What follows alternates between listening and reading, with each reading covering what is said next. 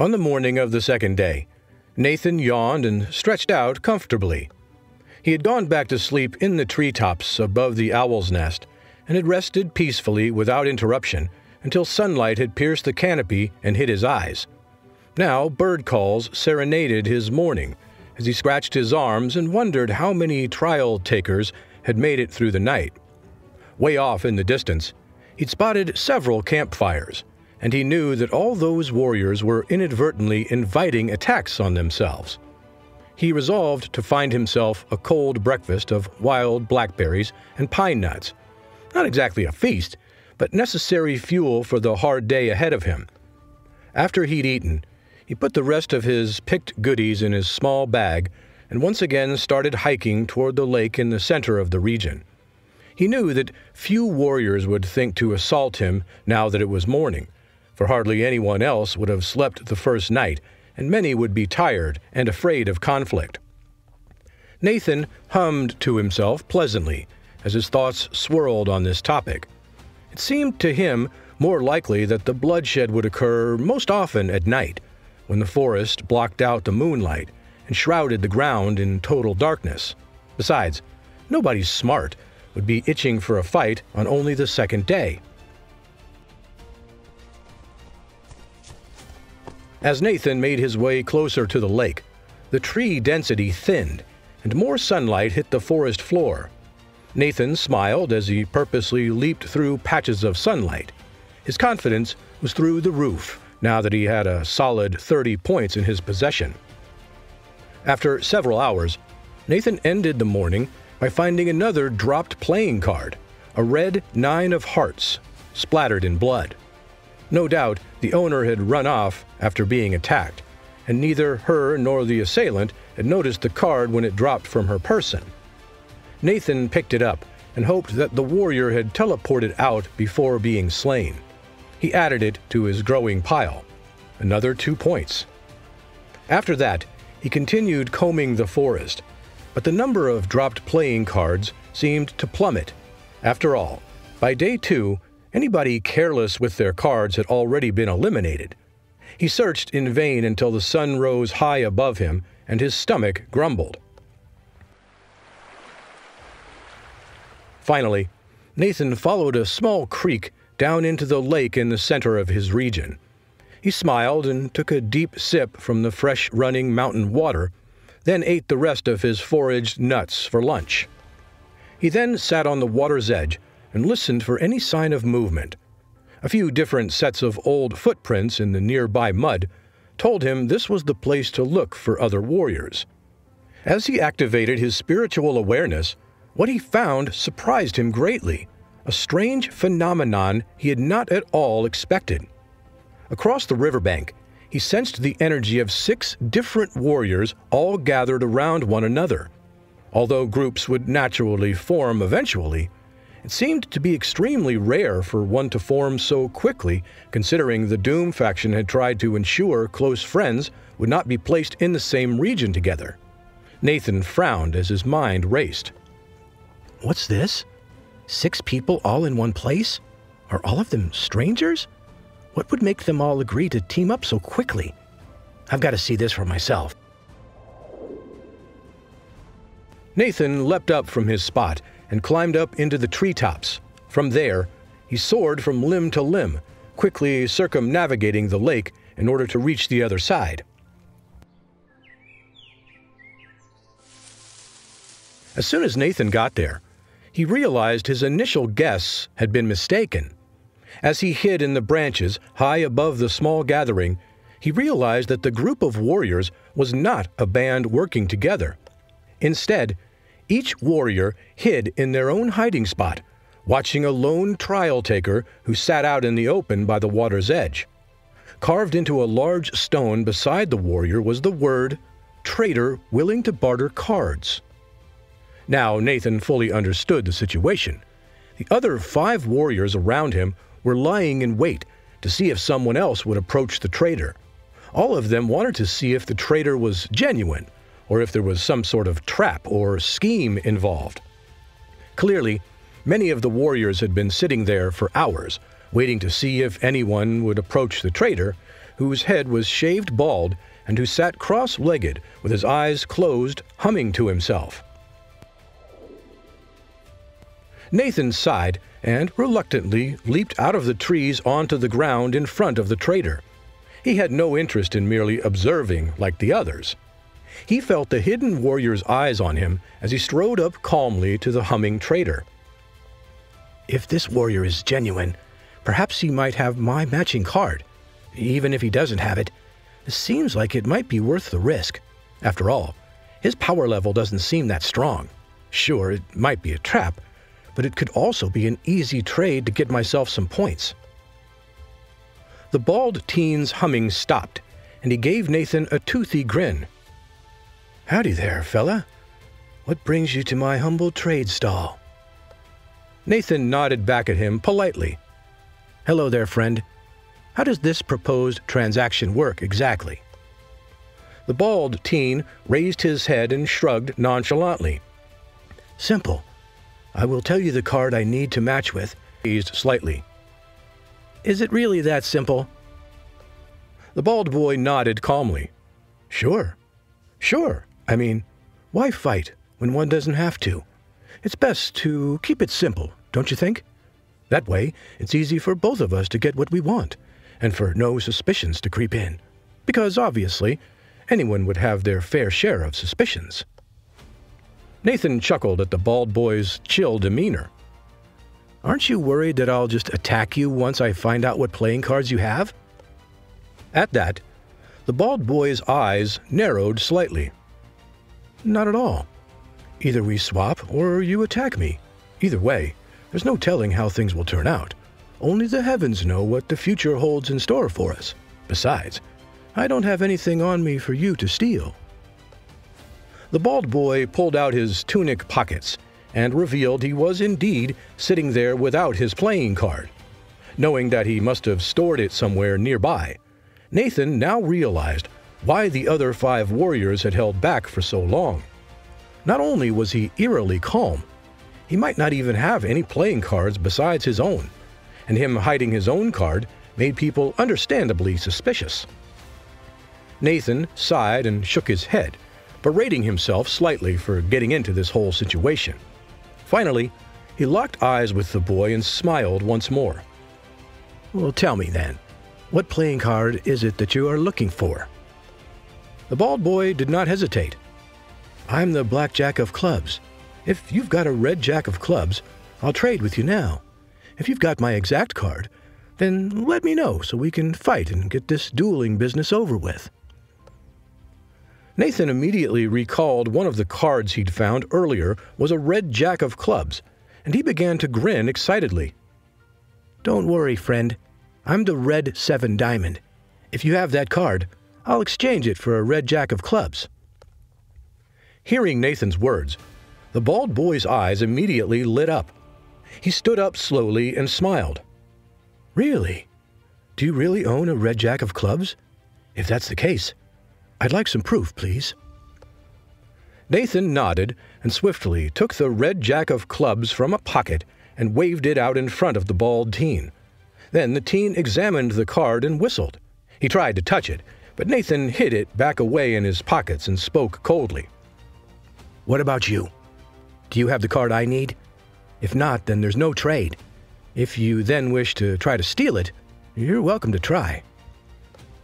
The bald teen laughed and patted Nathan on the shoulder. "It is fate, then. The heavens have decided it. I just happened to have been attacked by a Red 7 Diamond who tried to rob me yesterday afternoon. Come on, then. Why don't we make the swap?" "So then, you don't have it on you?" No, of course not. That would be far too dangerous. We'll have to go together to where I've stored them. Here, I'll even throw in an extra card for your troubles, and to show you I trade with you in good faith. So, what do you say?" Nathan paused for a moment, then offered out his hand. "We have a deal." The bald teen smiled and shook his hand. "Excellent. Then let's be off at once. I'll show you the way. It's not too far from here." The teen motioned off toward a nearby mountain peak and headed off in its direction, pausing only once to nod for Nathan to follow him. Gradually, Nathan fell in behind the bald youth, and the two of them left the ground's gaze down by the water. However, it wasn't long before Nathan noticed a secret figure stalking them up in the treetops. He tensed up, uncertain if trouble lay ahead. Nathan kept his eyes on the ground in front of him as the bald teen led them up out of the tree line and onto a perilous mountain pass. Even then, Nathan would occasionally look over his shoulder and sense the presence of somebody down behind him. Suddenly, a bird call rang out from the forests down beneath him, and immediately Nathan grew more relaxed, as if he understood its message. Meanwhile, the bald-headed boy and Nathan took turns leading on the path, and the sun began to lower in the sky as it became late afternoon. Nathan sighed as he switched off back to the rear again for the 10th time. "How much further did you say it was, friend?" "Oh, sorry. I know it's farther than I first said. I realize now it's a bit of a journey up, but going down goes by much faster. I swear to you, though, we're almost there. It's just beyond us on the other side of the mountain."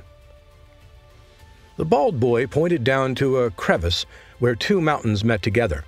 A large animal of some kind had at one point used the mountain trail to dig a cave tunnel through to the other side, and now Nathan stared into the black abyss of the cave beneath him.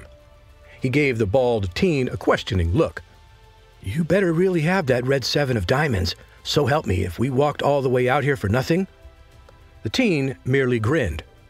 "Please, my friend, understand my predicament. I needed a place nobody would find, a place where nobody could casually snatch it from my hiding spot and knock me out of the trial. If it was easy to get to, it wouldn't be a good hiding spot now, would it? I know it doesn't look good, but I swear it's just beyond that cave. You better promise me that there'll be no funny business now." "Don't worry. I promise. No tricks. I'll go in first, so I have my back to you if it makes you feel any better. I swear on my family's honor that I have the card you're looking for." Nathan sighed, then reluctantly nodded for the bald teen to continue. The teen smiled, then disappeared into the cave. Nathan looked back one last time over the rocky terrain, then followed the boy into the darkness. Nathan blinked as his eyes adjusted to the dim lighting of the mountain crevice. He could just barely make out the outline of the bald teen in front of him as they walked through the darkened tunnel toward light coming from a nearby exit. The bald teen moved swiftly through the space as Nathan casually spoke to the back of his head. "Huh. Quite a dark little hiding spot you've got here. One could easily hide a couple traps up here in the darkness. I'd say this might just be the perfect place for an ambush." Nathan sensed that the bald teen in front of him trembled. The bald boy slowed his pace and grinned reassuringly. "Huh. I hope that's just a joke, my friend. We're almost there. The card you need is in a little notch in the mountain, just past the exit over there. Just wait here for a moment, please." Nathan calmly stood where he was told, and his eyes coldly followed the bald teen as he raced out through the other end of the cave and then dug his hand into a slight crack in the mountain wall. Nathan's head turned slightly as the boy struggled to reach for something hidden inside. "Do you need any help over there?" "No worries, friend. Just wait inside there. I'll grab what you need in a moment." Suddenly, the bald boy's expression changed into that of a malevolent grin as he pulled a secret rope lever that he'd hidden in the rock crack. "Ha ha! You naive little fool. You really thought I had your token now, didn't you? Enjoy the afterlife, idiot." Before Nathan could react, the rope lever triggered something deep within the cave. The entire structure began to rumble as Nathan inhaled deeply. Whistling sounds filled Nathan's ears, as dozens of poisoned darts shot out from the cave walls on both sides of him. As Nathan braced up defensively, another rumble in the cave nearly shook him off balance. The bald teen had been extra careful, so to ensure his victim's death, he'd added a massive overhead boulder to the trap. A giant rock fell from the cave ceiling down toward Nathan's head. In a matter of seconds, he'd be squashed like a pancake or riddled with darts like a porcupine. The bald boy licked his lips excitedly as he waited for his traps to do their work. His mind obsessed over what potential playing cards Nathan might have in his bag. That is, until something the boy thought was impossible happened. As the traps headed straight toward their target, Nathan finished inhaling and suddenly exhaled deeply as his black spiritual energy suddenly shot out in all directions. Just as the poison darts were about to reach his skin, they shattered instantly against Nathan's energy field. At the same moment, the boulder crashed down on Nathan's head. However, rather than smash Nathan to the ground, the black spiritual energy shattered the rock into a million different pieces. The bald-headed boy's jaw dropped. A spirit shield? It can't be. That must mean you're a master-level warrior. But how is that even possible? As Nathan coldly made his way out of the darkness of the cave and approached the bald teen, the trickster's face fell ashen. The power of Asura's spirit shield circled protectively around Nathan's entire body. The trickster had never anticipated he'd have to try to trap a master-level warrior. After all, his traps had worked before, and everyone else he'd tricked had been no more than a mid-tier level apprentice. He simply wasn't prepared for a warrior as strong as Nathan. Nathan casually brushed off a bit of rock dust from his shoulder and sneered at the bald teen's look of shock and terror. "Yep, that's what I thought. If you'd been smart enough to simply waste my time, I might have let you live. But after that little surprise, your fate is sealed." No, please. I had no idea you were a master-level warrior. You clearly suspected me beforehand and knew you were in no true harm. Please understand. I am but a humble level 5 apprentice. I had no other way to win.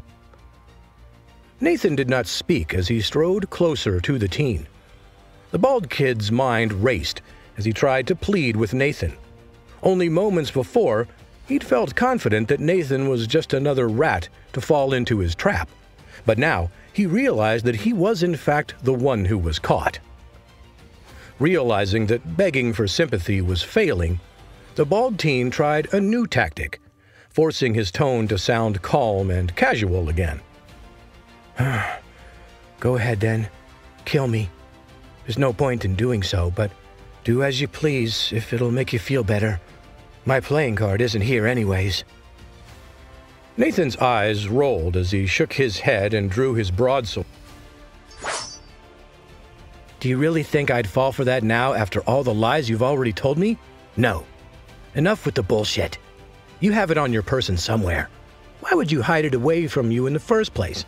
You'd have to constantly go back there and check that it's still hidden. Besides, if you moved too far away from it, you'd get teleported out. No, you're much too smart for all that."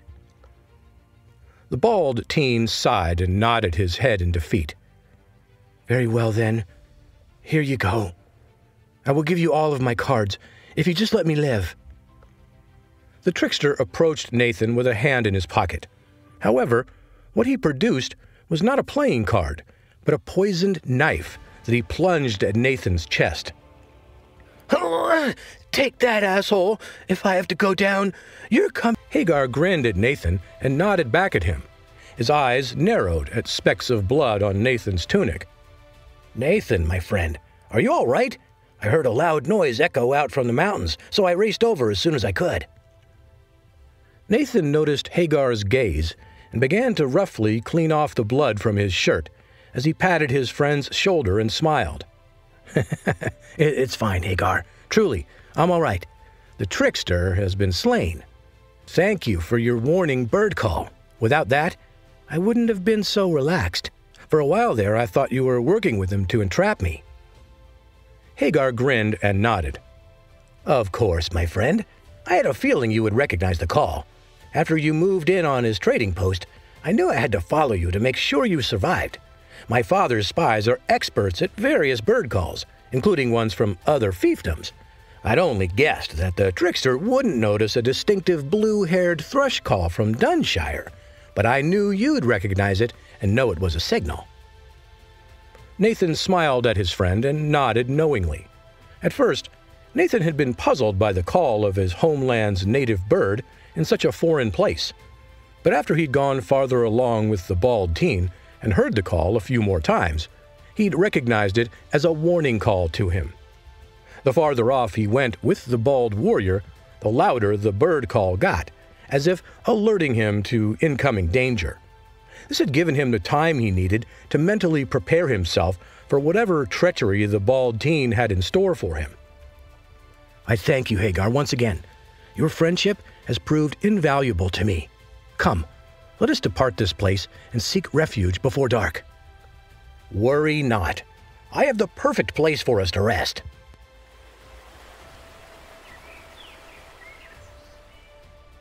Nathan followed Hagar through the dense trees of the forest. It had been hours since the ambush in the mountains, and now the moon hung high above them in the sky. As they reached a massive downed log, Hagar suddenly motioned for Nathan to join him inside of it, and then disappeared. Nathan pushed his way into the log through the hole Hagar had gone through, and found a small, cylindrical-shaped room inside the log that Hagar had already spread a large bed of leaves down over. Hagar smiled as he spread his arms wide and grinned. "Welcome to my humble home, Nathan. Nobody will find us here for now." "Thank you, Hagar. I appreciate your help and your hospitality. If I had any food or gear you might require, I would share it with you, but—" "Never mind that. Here, I have some berries picked fresh just this morning. It isn't much, but it's enough to get us to tomorrow." Hagar and Nathan shared the berries hungrily, as Nathan nodded his thanks. As they finished up their meal, Hagar shook his head at Nathan as he licked his lips. "You ought to be more careful, Nathan. That trickster back there could have bested you had you not been ready. It's wise of you to think of all the other trial-goers as potential foes, not friends." "And what about you, Hagar?" "Well, I'm a friend, of course. But you just so happen to know me from before. All I'm saying is, you might want to err on the side of caution for the time being. There are plenty of weak warriors around who'd happily slit your throat in the night if you gave them the chance." Nathan smiled politely at his anxious-looking friend. How could he reveal to him that Nathan's power was so great that it hardly mattered whether treachery was involved or not? Nathan hated scheming, so he relished an opportunity to teach the weak tricksters of the trial a lesson in honesty. Despite all this, he merely shrugged. "I understand your concern, my friend. I'll do my best to pay better attention next time. By the way, how did you know the fellow was a trickster in the first place?" Hagar smiled suddenly and held up something in his palm. "Well, this told me right away that he was lying. Look!" Nathan squinted at the item in his friend's hand, and as Hagar held it up to the moonlight, his eyes widened. It was a red 7 of diamonds. Finally, Nathan had found his matching card.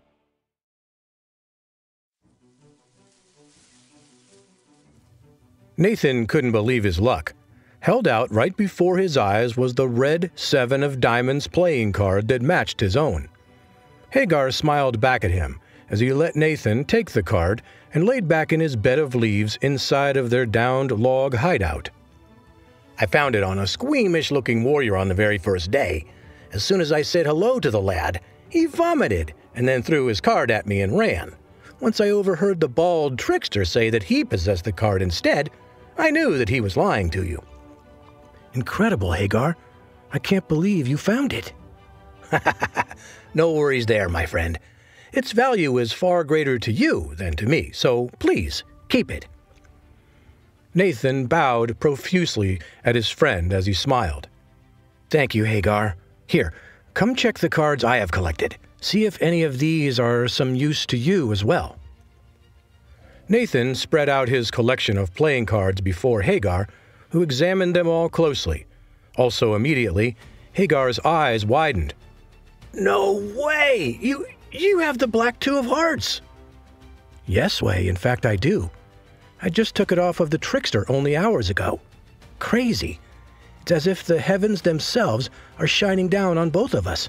Here, take it." "Thank you so much, Nathan. With that card now, I've got over 56 points. Hagar smiled as he gently placed his new card in his bag with the others. Nathan smiled at his friend, as he too laid back in a thick pile of leaves. "Very impressive. Not at all bad for 2 days of work." "How about you, Nathan? What's your score now?" Nathan did the mental math in his head and smiled at his friend. "With this matching card, I'm now up to 70 points. Just 10 more points, and then I'll have enough to cross." Nathan grinned, and Hagar's eyes widened with shock. All Nathan needed now was 5 more random cards, or another 7 of diamonds of either color, and he'd have everything he'd need to advance into a different region. "Wow, Nathan, you're so close. How'd you get so many cards so quickly?" Nathan shrugged and rolled over in his leaf bed. "Dumb luck, I guess. I was attacked just last night by a guy who also had a bunch of cards I needed. Without him, or that trickster guy, I wouldn't be as relaxed as I am right now. My plan is to cross over into another region quickly, sometime tomorrow morning, so I can find more warriors with matching cards. That way, I can really start to build up points as fast as possible." "Nice plan, Nathan. Nobody would ever accuse you of not being ambitious, that's for sure." "What about you, Hagar? When do you plan to try to cross?" Hagar smiled bitterly, then shook his head. Oh, yes, about that. I don't think I'll be crossing anytime soon, Nathan, if at all. In truth, I'm sitting pretty with my points, and I don't want to risk teleporting to another area with stronger enemies that could rob me. As things stand here, I'm confident I can defeat or defend against any of the warriors in our region that might come for me, but if I leave, I'm walking into an unknown scenario. There might be packs of high-level apprentices just waiting to hunt someone like me down." That's a good point. I'd say that I'd have your back, but in truth, I don't have any guarantee that they'd keep us together. More than likely, they just purposefully separate us to make it harder." "Exactly.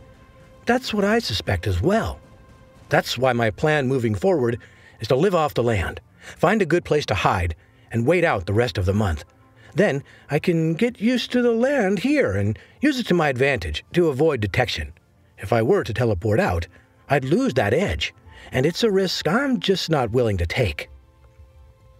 Nathan nodded at his friend's wise words. He did not think less of Hagar for utilizing this strategy and playing into his own tactical strengths.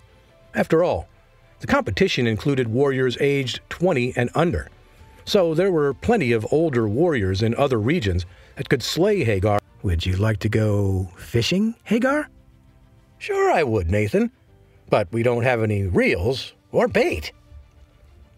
Nathan's eyes scanned the water's edge all along the lake as he sniffed the air. "That's not the type of fishing I'm talking about." Nathan smiled as he activated his spiritual awareness and confirmed his suspicions. Both of them were being watched by no less than 8 different warriors, 3 of which seemed to have formed some sort of team. Hagar frowned for a moment, before he got Nathan's meaning, and his lips curled up into a smile.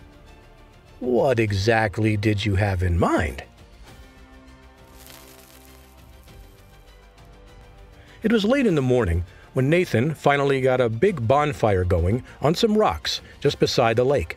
Meanwhile, Hagar had harpooned a couple of small fish from the shallow waters of the lake, and the 2 youths sat and roasted their catches over the fire.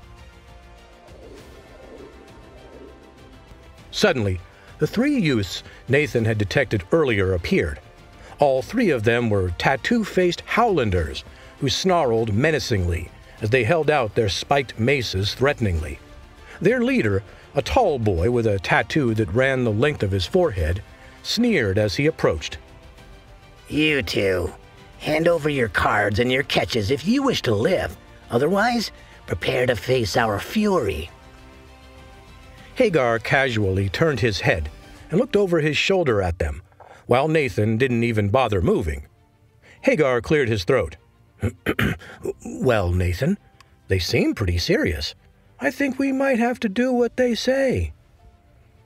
Nathan merely chuckled and focused on his smoking fish. "Sorry, did you say something? I've been far too focused on this delicious fish you caught us." Hagar smiled. You're right. Sure does look good. Maybe we can deal with these guys later, after we eat." The tall, tattooed leader's face grew red as he realized they were mocking him. "Ignore us at your peril, weaklings. Take this!" The tall leader charged at the back of Nathan's head, with his mace raised up to strike. His followers also charged together toward Hagar. Nathan merely sighed and handed Hagar his smoked fish stick. "Here, hold this for a second."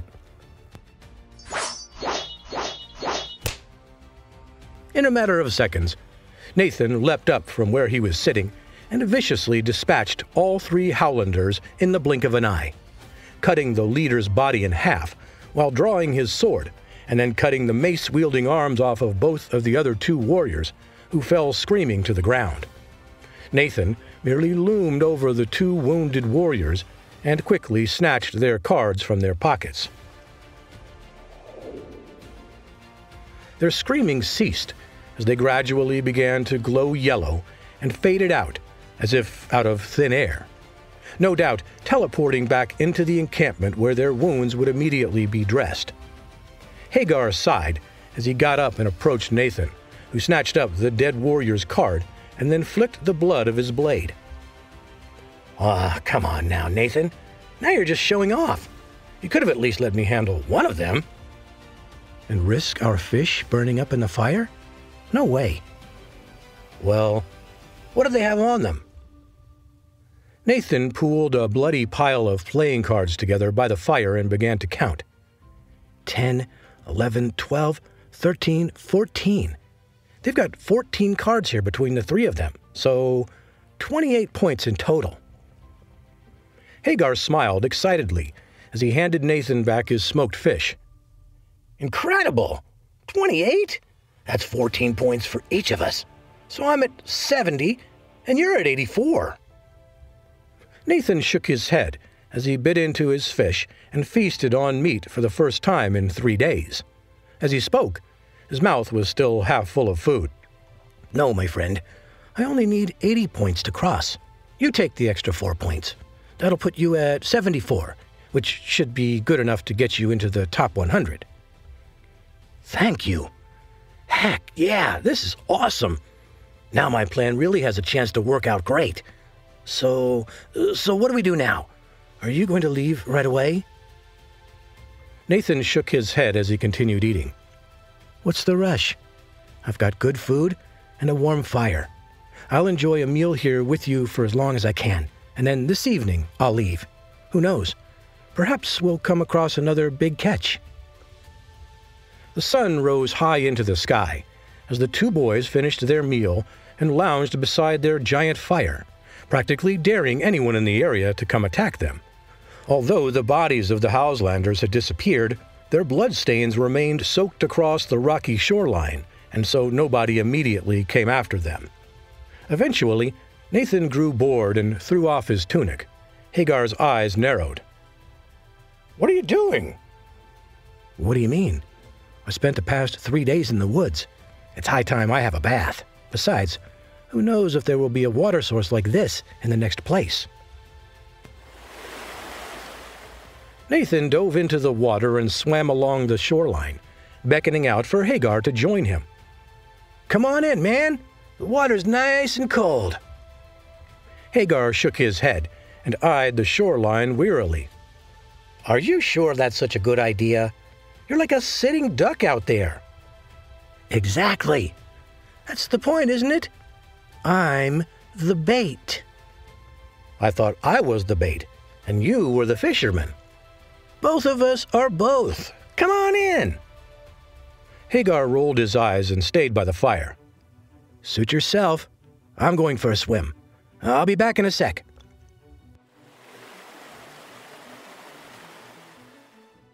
Nathan dove back under the water and swam across the shoreline, scanning the treetops for any sign of movement.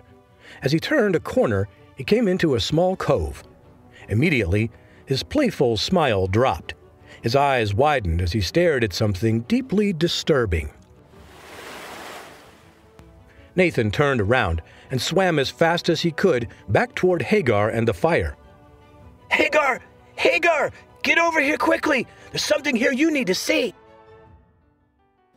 And tried to pull him up and away from the body. Come on, Nathan. Let's just go.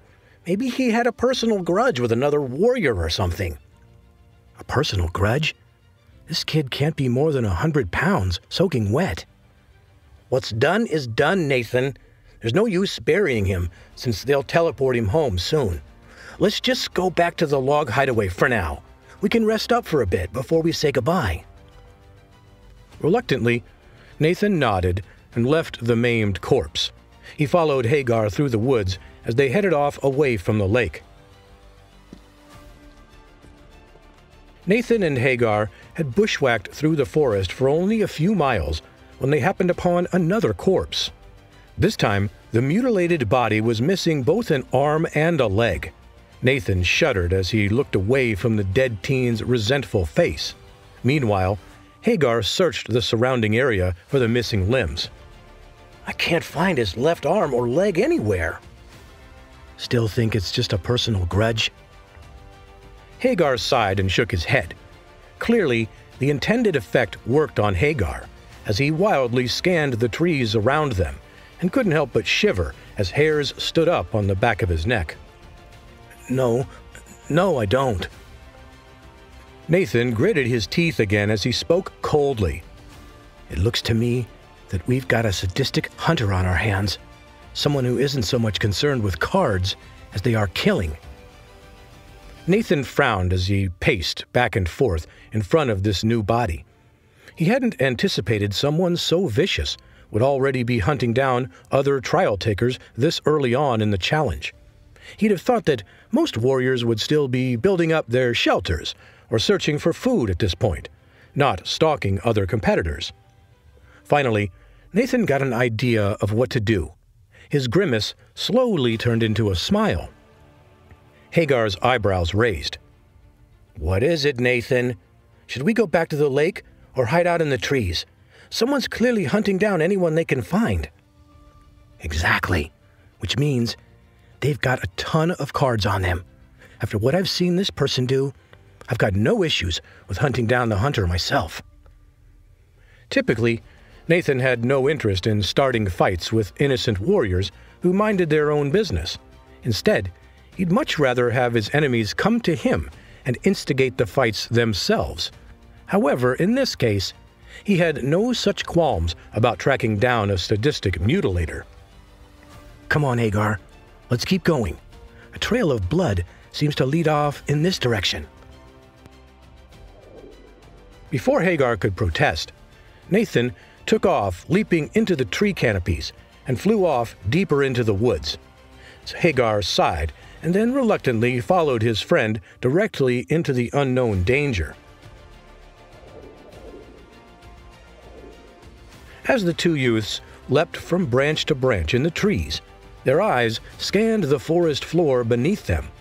Both of them were amped up and vigilant, for they knew that the warrior they hunted would definitely be extremely powerful.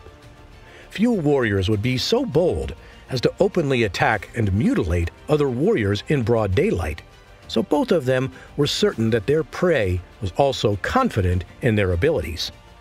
Although Nathan felt comfortable tackling any challenger that came his way, Hagar knew that without Nathan, his life would be severely threatened. Although he wanted to run, His thoughts swirled around as he considered what would happen if Nathan left him now. Perhaps Nathan is right. If he leaves me to hide out here now that the lunatic murderer is on the loose, I might be the next one to wind up slaughtered. I don't like having to do this, but it's best for the two of us to confront them now. That way, Nathan can handle them if they prove too strong for me.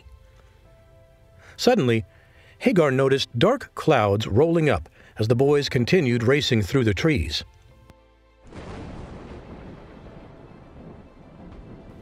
A rainstorm blew in and soaked them as they continued on with their pursuit. After Hagar almost slipped off of a branch, he turned to Nathan and frowned. "This storm isn't going anywhere anytime soon. Perhaps we should take shelter and search again this evening?" "No. We must not lose the blood trail now while we have it now. I won't let that sadistic murderer get away with this." As the sun disappeared behind a thick layer of rain clouds, the two warriors finally approached a third disfigured body on the forest floor. Nathan and Hagar leapt down out of the canopy and stood over the latest victim. This time, however, Nathan noticed the female warrior's eyes blink. "Hagar, look! This one's still alive!" Hagar shook his head in disbelief. This poor warrior was still breathing, yet they were somehow in a sorrier state than the last two victims. All this warrior's limbs were gone, but for some reason, the killer had left her alive. Nathan spat as he thought of the killer's reasoning. The idea left an awful taste in his mouth. That foul bastard! Whoever did this left her alive to bleed out and suffer on purpose.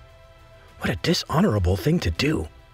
I swear on the heavens, I'll strike this sadist down myself. As Nathan stood over the woman to block out the rain, he noticed her playing card was crumpled up and placed on top of her. Nathan slowly unfolded the card and began to shake, not out of fear, but out of rage. His face grew red as his eyes narrowed. He knew this could only mean one thing. The murderer had deliberately left the woman's playing card beside her body to prevent her from being teleported out of the region and given medical aid. After realizing her card was not valuable to him, the sadist had wished to leave her to bleed to death and crumpled up the card. Before Nathan could speak, Hagar rushed up to the woman's side and held a couple fingers to her throat to check her pulse. While doing so, his eyes widened and he took a step back as the woman suddenly coughed up blood. Hagar took a rag from his back pocket and wiped the blood from her face as he furrowed his brow. Aren't you Ophelia? Lady Ophelia of the House Windwell from Skylarland?" Ophelia coughed up blood again as her cloudy eyes cleared up slightly. Darkness.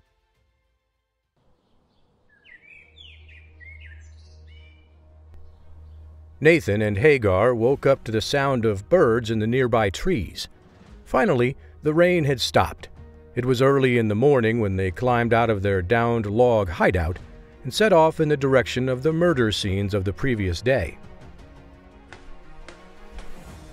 The sky was bright, without a cloud in sight, as the two youths moved swiftly across the damp forest floor towards where Ophelia's body had been found. Suddenly, Nathan stopped. He held up a hand, signaling for Hagar to do the same.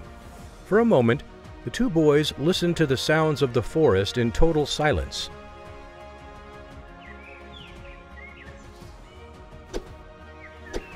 Nathan's eyes narrowed. Immediately, he activated his spiritual awareness and sensed that several miles away, two trial takers were fighting. As Nathan concentrated and listened with his superior hearing, he realized it wasn't really a fight so much as a chase. One of the fighters was trying to flee for their lives, while another hunted them down relentlessly. Hagar frowned at Nathan's look of intense concentration. "Nathan, what is it? What do you sense?" Suddenly, Nathan's eyes widened. "It's him. It's the killer. I sense he's a level 9 apprentice. and he's striking again. So soon? He's practically begging us to stop him. Well, let's see what he thinks of me. Quickly, follow me. With a single leap, Nathan jumped into the tree canopy. Hagar followed Nathan as the two youths disappeared into blurs as they leapt between branches at full speed, barreling toward the distant sounds of conflict coming from the southwestern corner of the region. A devilish laughter echoed through the trees. The source of the sound was a sinister-looking young man with a peach fuzz mustache. He raced through the forest with a long, thin blade raised high above his head, chasing down a fearful boy whose clothes were already soaked in blood. The fearful boy nearly stumbled as he fled from his hunter, then cursed as he narrowly avoided a swipe of the mustached man's blade. "You damn beast! Just leave me alone! I have no quarrel with you." No quarrel? No quarrel? You're no fun is what you are. You can't even let me enjoy the thrill of the chase. Perhaps I'll move on to the next phase then. The fleeing boy's eyes widened as the madman suddenly appeared right before him with his sword held high. The scared boy shut his eyes and tried to jab at his attacker wildly.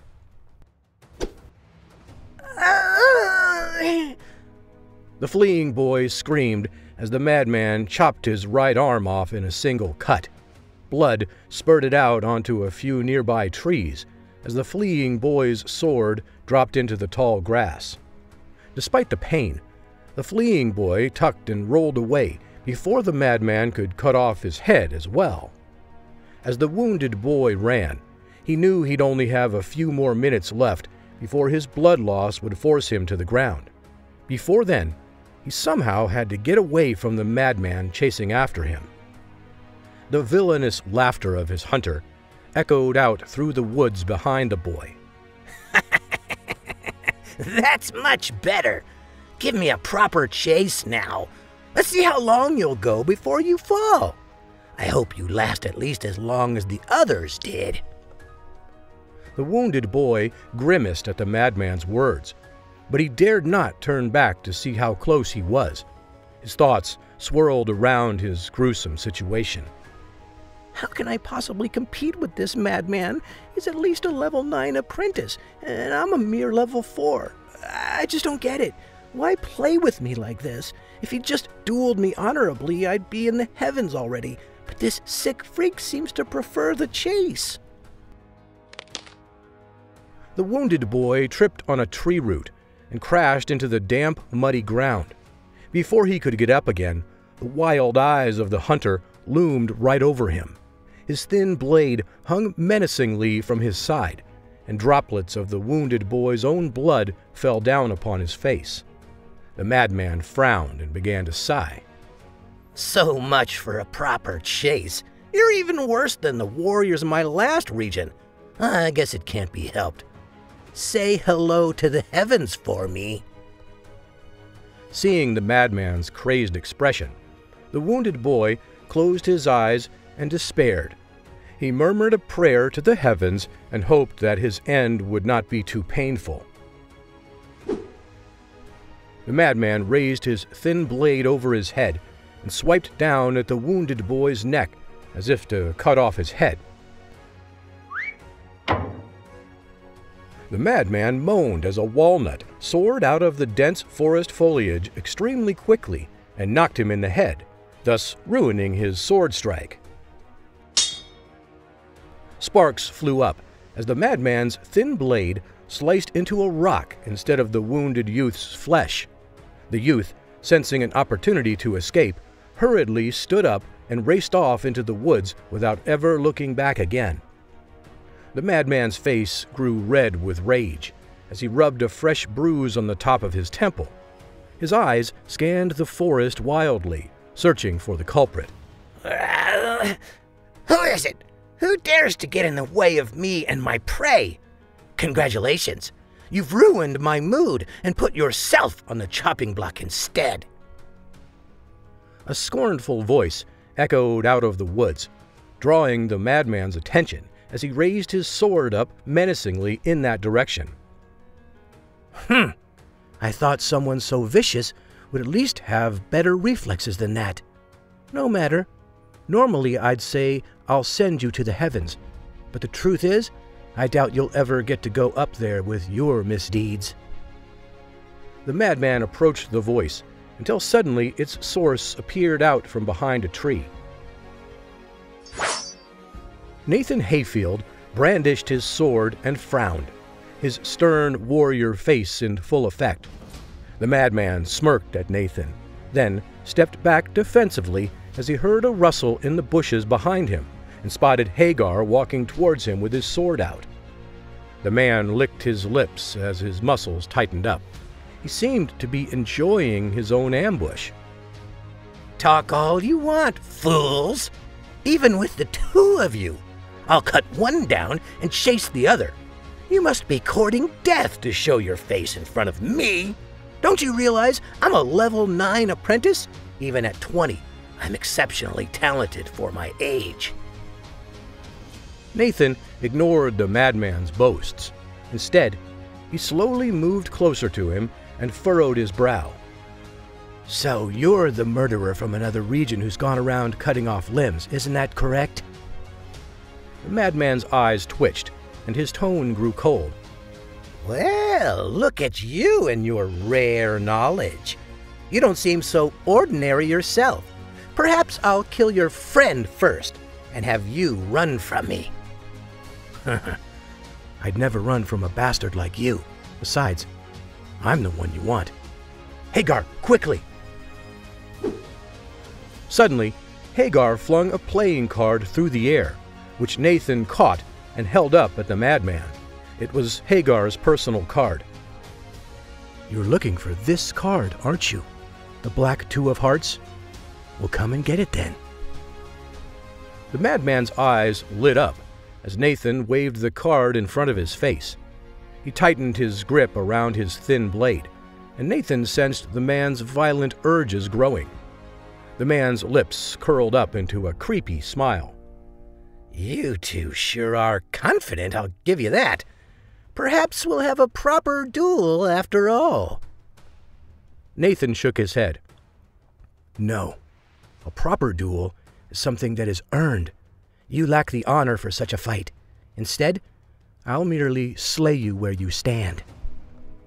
Immediately, the madman's face grew red with rage. Veins bulged on his forehead as he screamed, "You really are an audacious little rat, aren't you? I'm curious to see how mouthy you are after I skin you alive."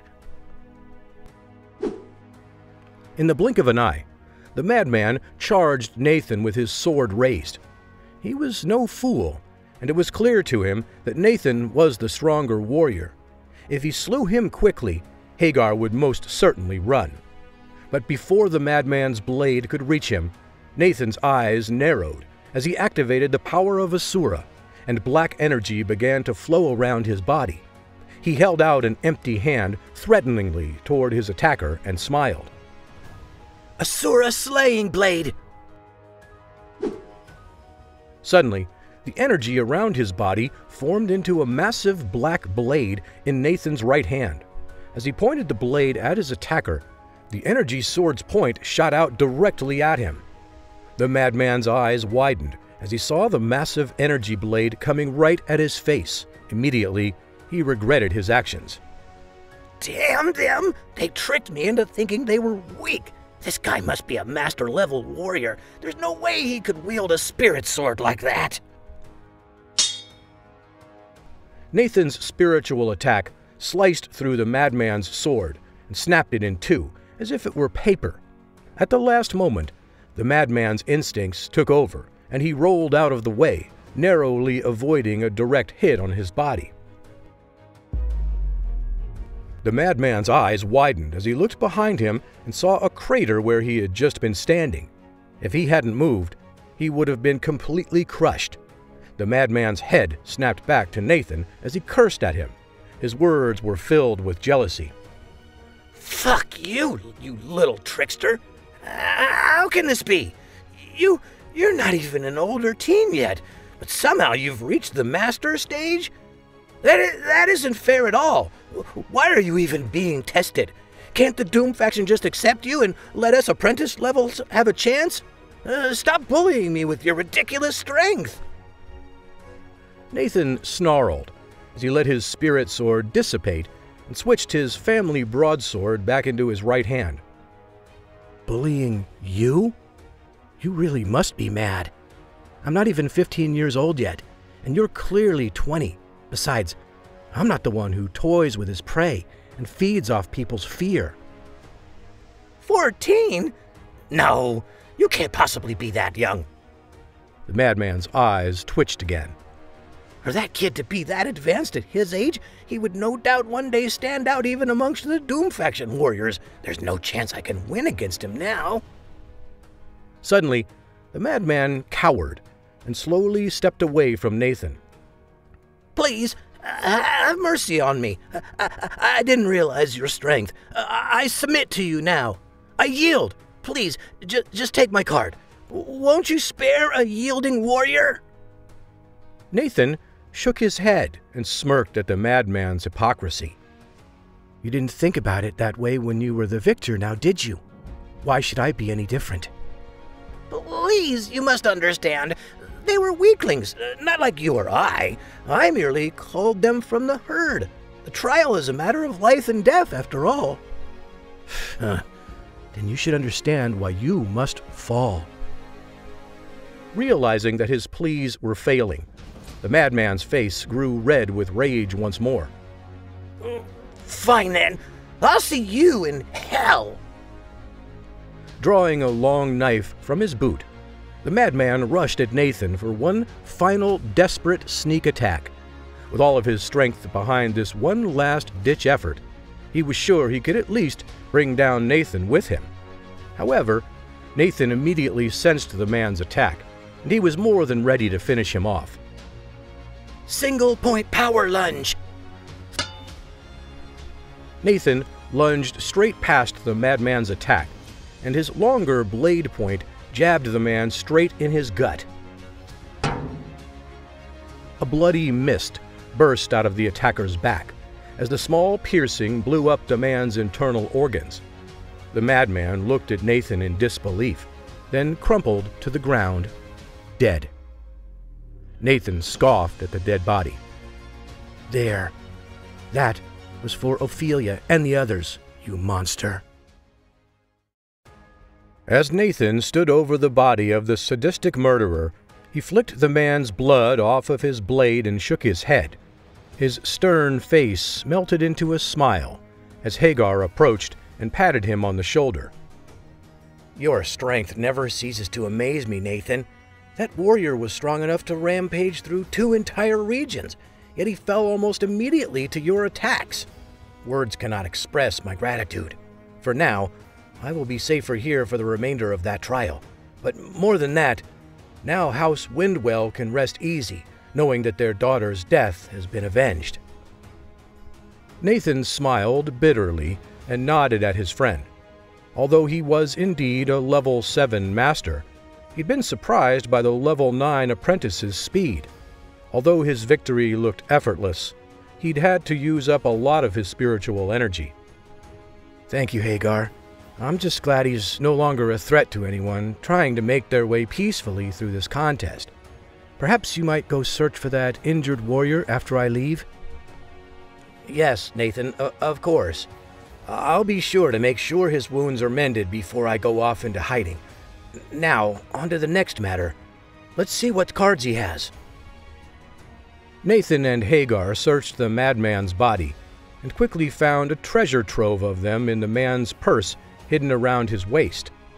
Nathan's eyes widened as he waded through the pile of playing cards and found 4 cards of significance to him: 2 red 7 diamonds and 2 black 7 diamonds. He pocketed the cards and smiled as he became 100 points richer just like that. Hagar shook his head as he continued counting them all out. Remarkable. This guy must have murdered half his home region before he came over here. Nathan nodded solemnly. My guess is he went to a central point, like our lake here, and then viciously hunted down anyone who approached it. Well, at least their lives were not in vain. Now you can use them to go on and be victorious. Hagar tried to hand him more cards from the pile, but Nathan shook his head. Don't worry about it, Hagar. I've got the 4 cards I need from this pile. You keep the rest. But, Nathan, you're the one who defeated him, not me. It wouldn't feel right to take all of these cards. There's got to be at least another 50 points here. Exactly. That's why I want you to have them. Look, with the 4 cards I just pocketed, I've got 180 points now. That's more than enough for me to cross over to another region. I can always collect more cards over there, but here, you'll need every extra card you can get your hands on, since you're planning to hide out for the rest of the trial. Besides, these are all only worth 2 points each to me anyways. If you still believe that they're mine, then consider it a parting gift from me to you. Nathan smiled as his friend's shoulders slowly relaxed. He saw in Hagar's eyes how much this meant to him, as Nathan was basically giving him an opportunity to save up enough to qualify for the top 100 without having to fight more dangerous opponents in the future. Reluctantly, Hagar gave in to Nathan's request, but not before holding up a half-dozen blood-soaked cards at the bottom of the purse. Fine. I'll take most of these, but here, you take these last few cards. I don't need them, and perhaps you'll be able to barter with warriors in the next region. That way, you won't need to keep fighting everyone you meet. Nathan smiled and accepted the final few cards. Very well then, Hagar. That sounds like a good plan to me. Why aimlessly search for enemies or matching cards when I could openly seek out others to trade and barter with? Your idea holds a lot of water. Suddenly, the wounded warrior's distant moans caught their attention, and Hagar sighed. I'd better go deal with him before he loses any more blood. Thanks for everything, Nathan. Let's part ways for now and meet up again at the end of the month. Thank you, Hagar. And also, just a suggestion, but you might consider the cave high up in the mountain pass as a more permanent hiding spot. It's full of triggered booby traps, but once you clear that out, I don't think anyone will trouble you up there. Nice idea. I'll definitely go up there soon to check it out. I look forward to meeting up with you after this is over and calling you Duke Hayfield after you win first place. Nathan beamed at Hagar, and they shared a brief embrace. Thank you, my friend. As always, I appreciate your support. Until we meet again. Hagar waved to Nathan, who held out his personal playing card and activated his spiritual energy, which caused his skin to glow yellow and the portal hum to echo out around them. A bright flash of purple lit behind Hagar, and when he blinked again, he saw that Nathan had disappeared. For a moment, Hagar sighed and listened to the sounds of the forest, already missing his friend's company.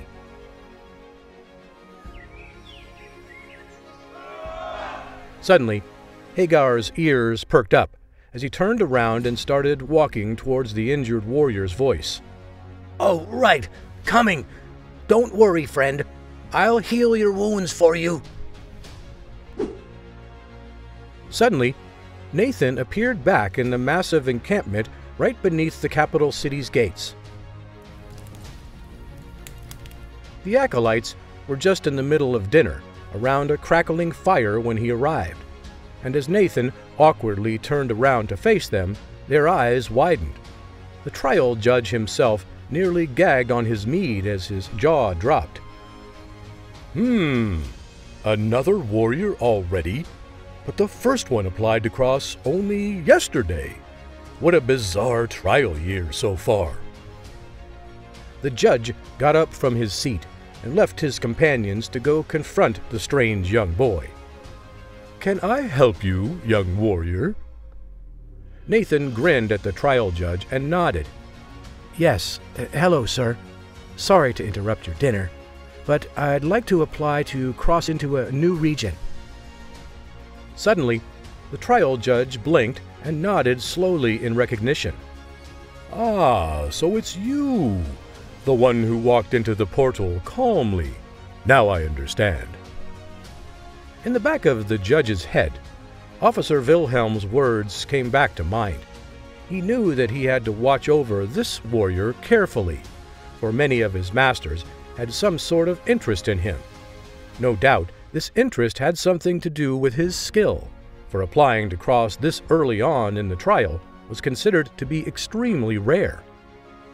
Nathan's brow raised, immediately noticing the judge's peculiar tone of voice. Understand what, sir? What's wrong? The trial judge did his best to recompose himself as he shook his head. Oh, it's nothing. Don't worry about it. It's just that someone already applied to cross yesterday, and now you've also come here. I'm a bit surprised, that's all. In a typical year, the trial judge was used to hundreds of trial-goers dropping out or dying in the first couple of days. However, by day 4, usually most survivors would have around 10 points or so. Usually, the strongest warriors would only apply to cross around 15 days into the trial, so having 2 warriors apply within the first 4 days was more than a little surprising. Before Nathan could respond, the trial judge motioned for him to come closer. Well, let's see your cards then. You better not be pulling my leg, because if you don't have enough points, I'll have to eliminate you from the trial. Nathan nodded and produced 2 matching red 7 diamonds and a black 7 of diamonds that he'd taken out of the sadistic warrior's purse. Of course, here you are, sir. 80 points, exactly. That was the requirement, right?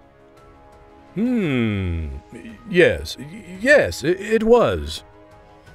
The trial judge's brow frowned as he examined Nathan's cards. Suddenly, he gasped in disbelief as he realized that the cards were from Region 21, the region that the other warrior who had crossed over had been from. Are you okay, sir? Slowly, the old judge stroked his long white beard and began to chuckle. So, that's how it is then, huh? It seems you've already slain the region crosser who teleported out before you. Nathan smiled and casually shrugged. Very well then, lad. Congratulations! Your application has been accepted.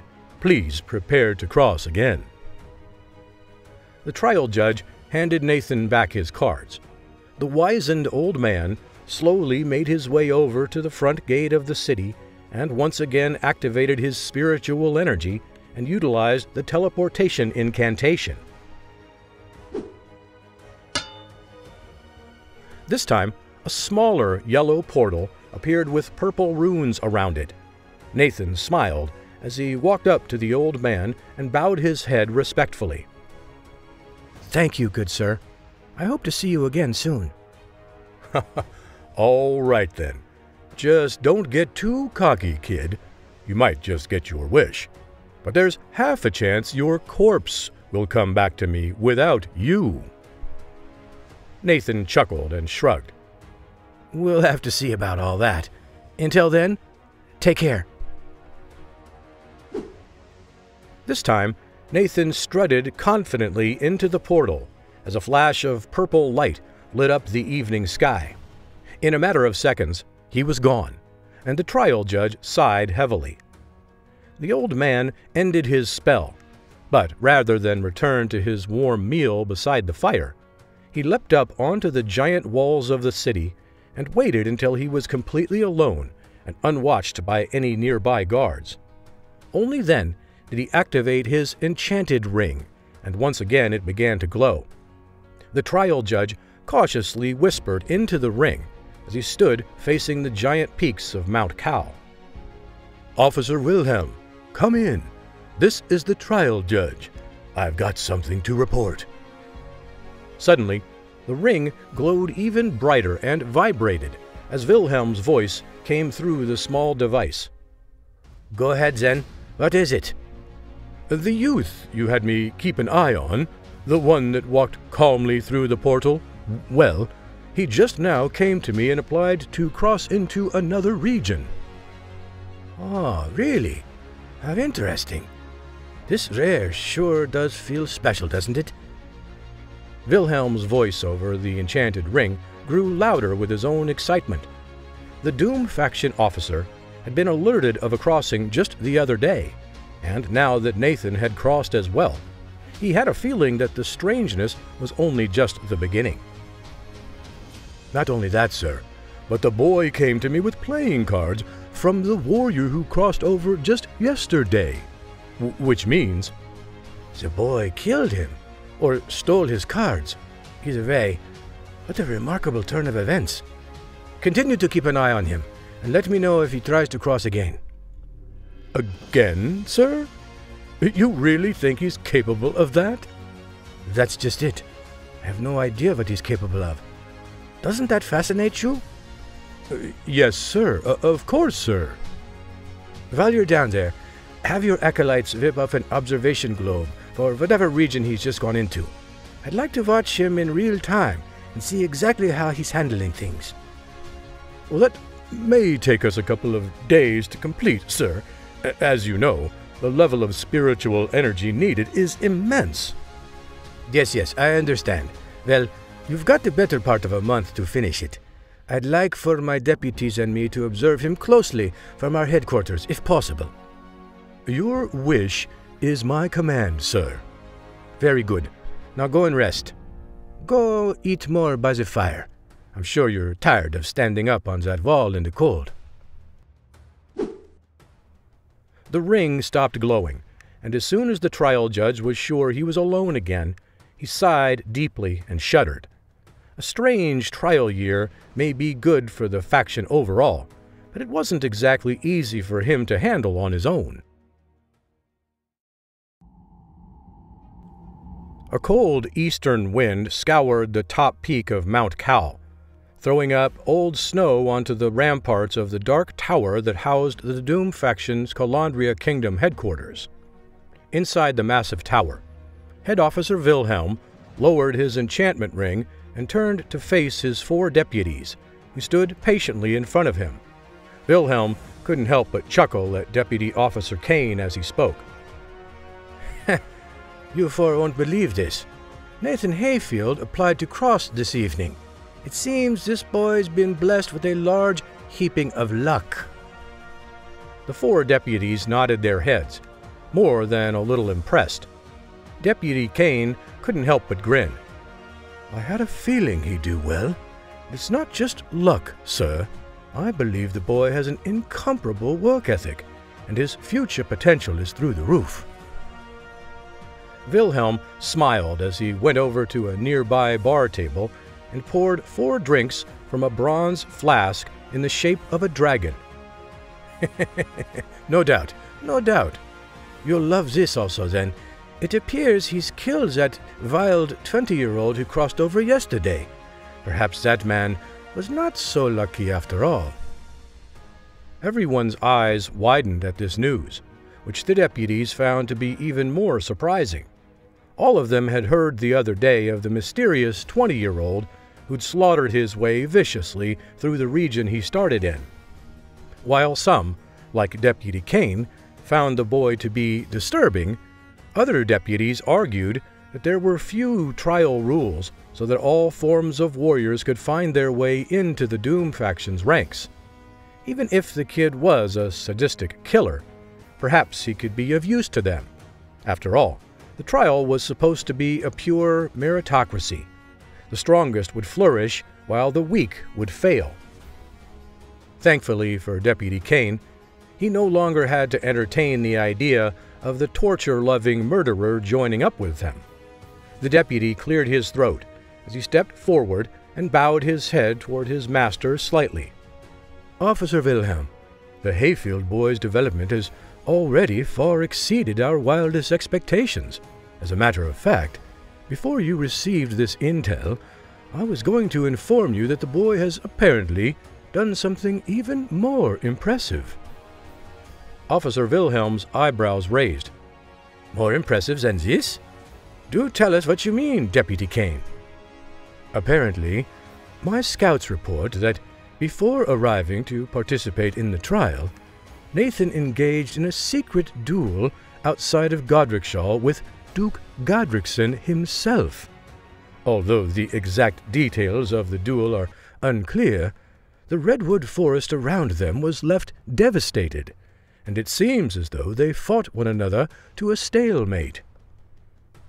Despite Nathan's best efforts and the Duke's own efforts to keep their conflict secret, it was no surprise to anyone in the room that Deputy Kane had obtained such information. Doom faction deputies were master intelligence gatherers, and nothing of significance happened within the assigned fiefdoms that they didn't know about. Officer Wilhelm shook his head and rubbed his brow as he considered Kane's words. "If that's really the case, then Nathan Hayfield must be at least a level 7 spiritual fighting master, if not a level 8.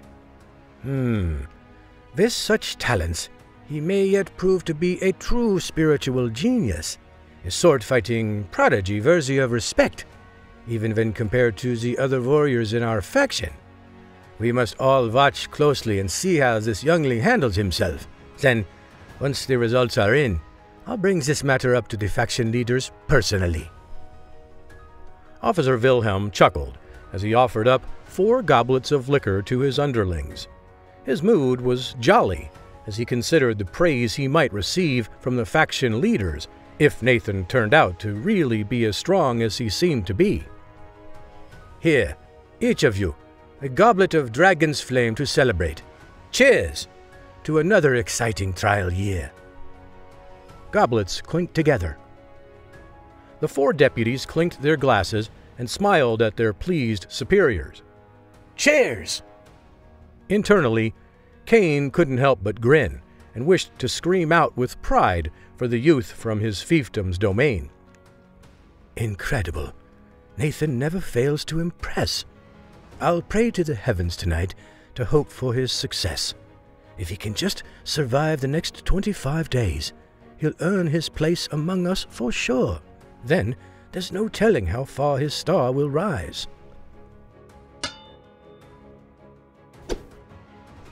A brilliant flash of light blasted a darkened strand of trees, and suddenly Nathan appeared inside of a brand new trial region.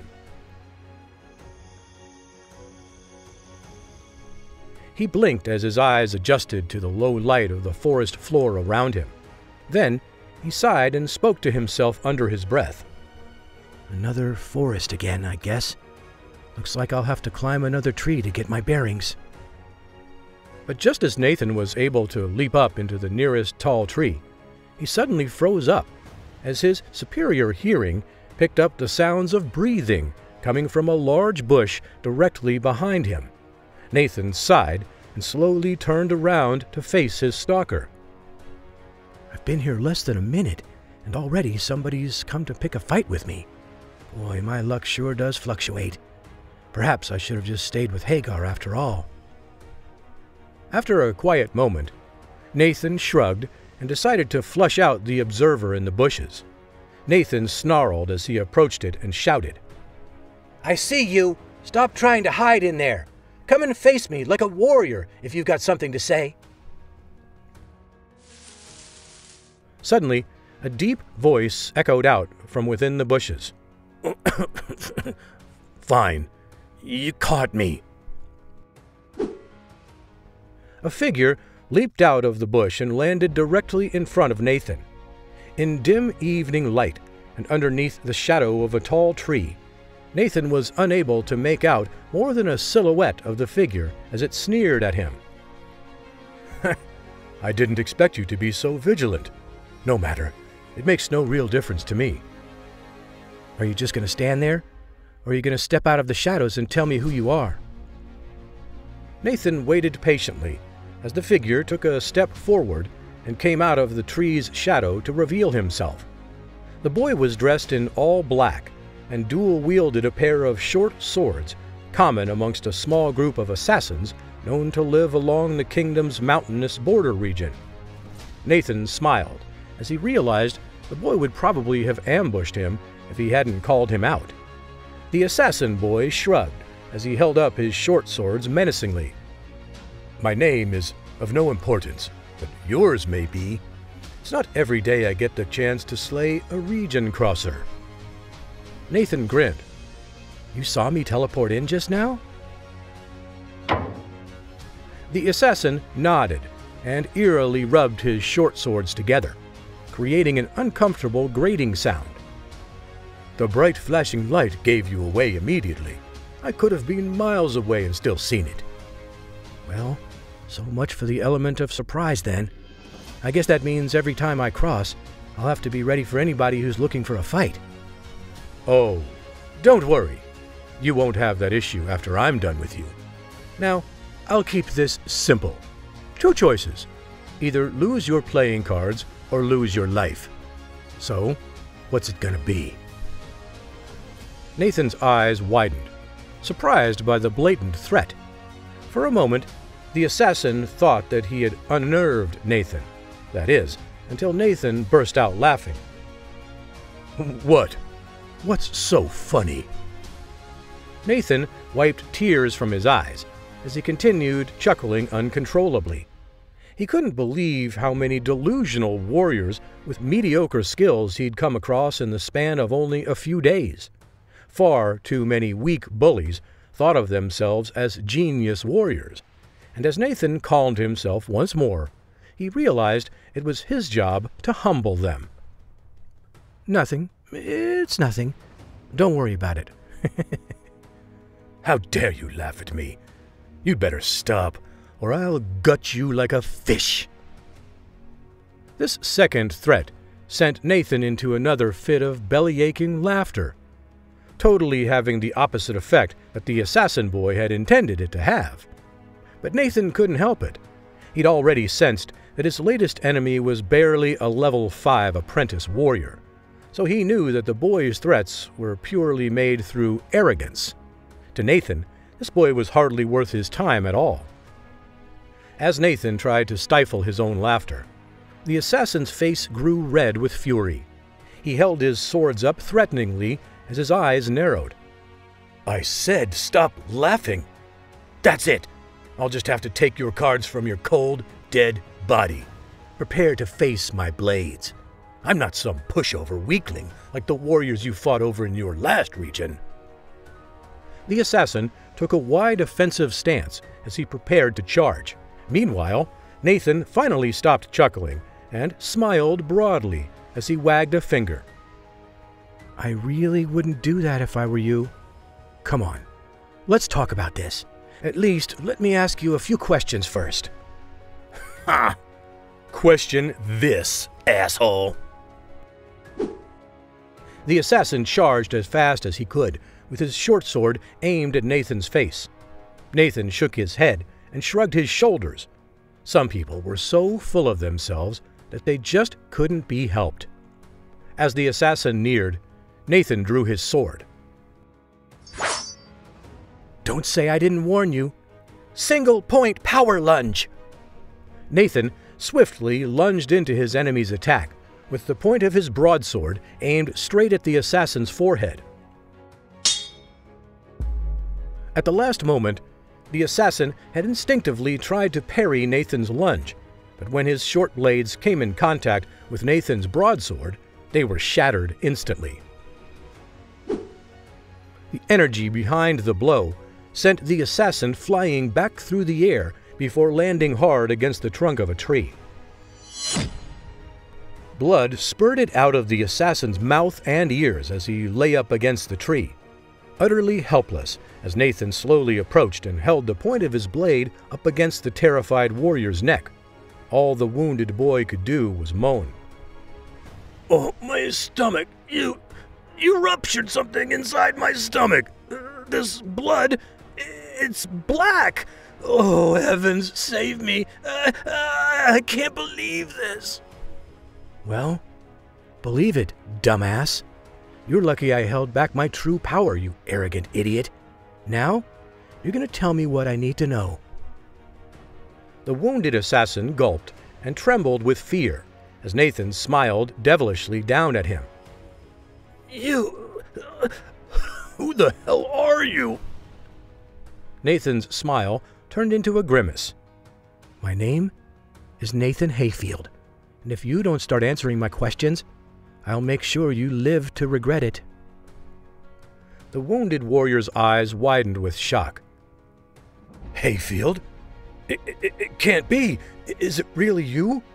The Nathan Hayfield? The Demon Knight of Darkness? One of Nathan's eyebrows raised. Oh, so you've heard of me. My Godric's Land relatives. They've told me stories. I never thought you'd look like this. So now a legendary warrior has to look a certain way? Is that it? I might not be built like a mountain, but my fists can break boulders larger than your family's house. The wounded warrior cowered and lowered his head respectfully. Of course, young master. I apologize for my foolishness. Go ahead, ask me any questions that you wish. I will do my very best to answer them. Just for the love of the heavens, spare my life. We'll see whether or not you answer properly. Only then will I decide if you deserve another lease on life. Yes, of course, young master. Whatever you say. The wounded warrior's bravado had completely disappeared, and all that remained was a scared youth who'd gotten in over his head. Even if he hadn't known Nathan's name, the force of his attack was enough to tell him that he was no match for Nathan's power. Nathan grinned as he pointed to a small bag tied to the assassin's belt loop. First things first. Tell me, what's your number? The wounded warrior gulped and prayed to the heavens that his card did not match with Nathan's. Nathan's brow raised as he waited for the wounded warrior to reveal his playing card number. Well, what is it? What's your number? The wounded warrior sighed, then closed his eyes. It's the red 6 of clubs. Nathan's shoulders relaxed as he shrugged, more than a little disappointed. Okay. Do you happen to have any other cards on you? The wounded warrior smiled slightly, relieved that he did not have to duel Nathan further. He nodded his head, then winced at the pain from his wounds. As he spoke, a small dribble of blood flowed down from his mouth. Yes, sir. Yes, I do. I have several. Do you happen to have any red or black 7 diamonds? The injured youth hesitated for a moment, as his greed began to take over again. However, when he looked back up into Nathan's stern gaze, he quickly nodded his head. Well, actually, yes. I think I may have one of both of those cards. Oh, really? Are they in this bag here? Don't worry.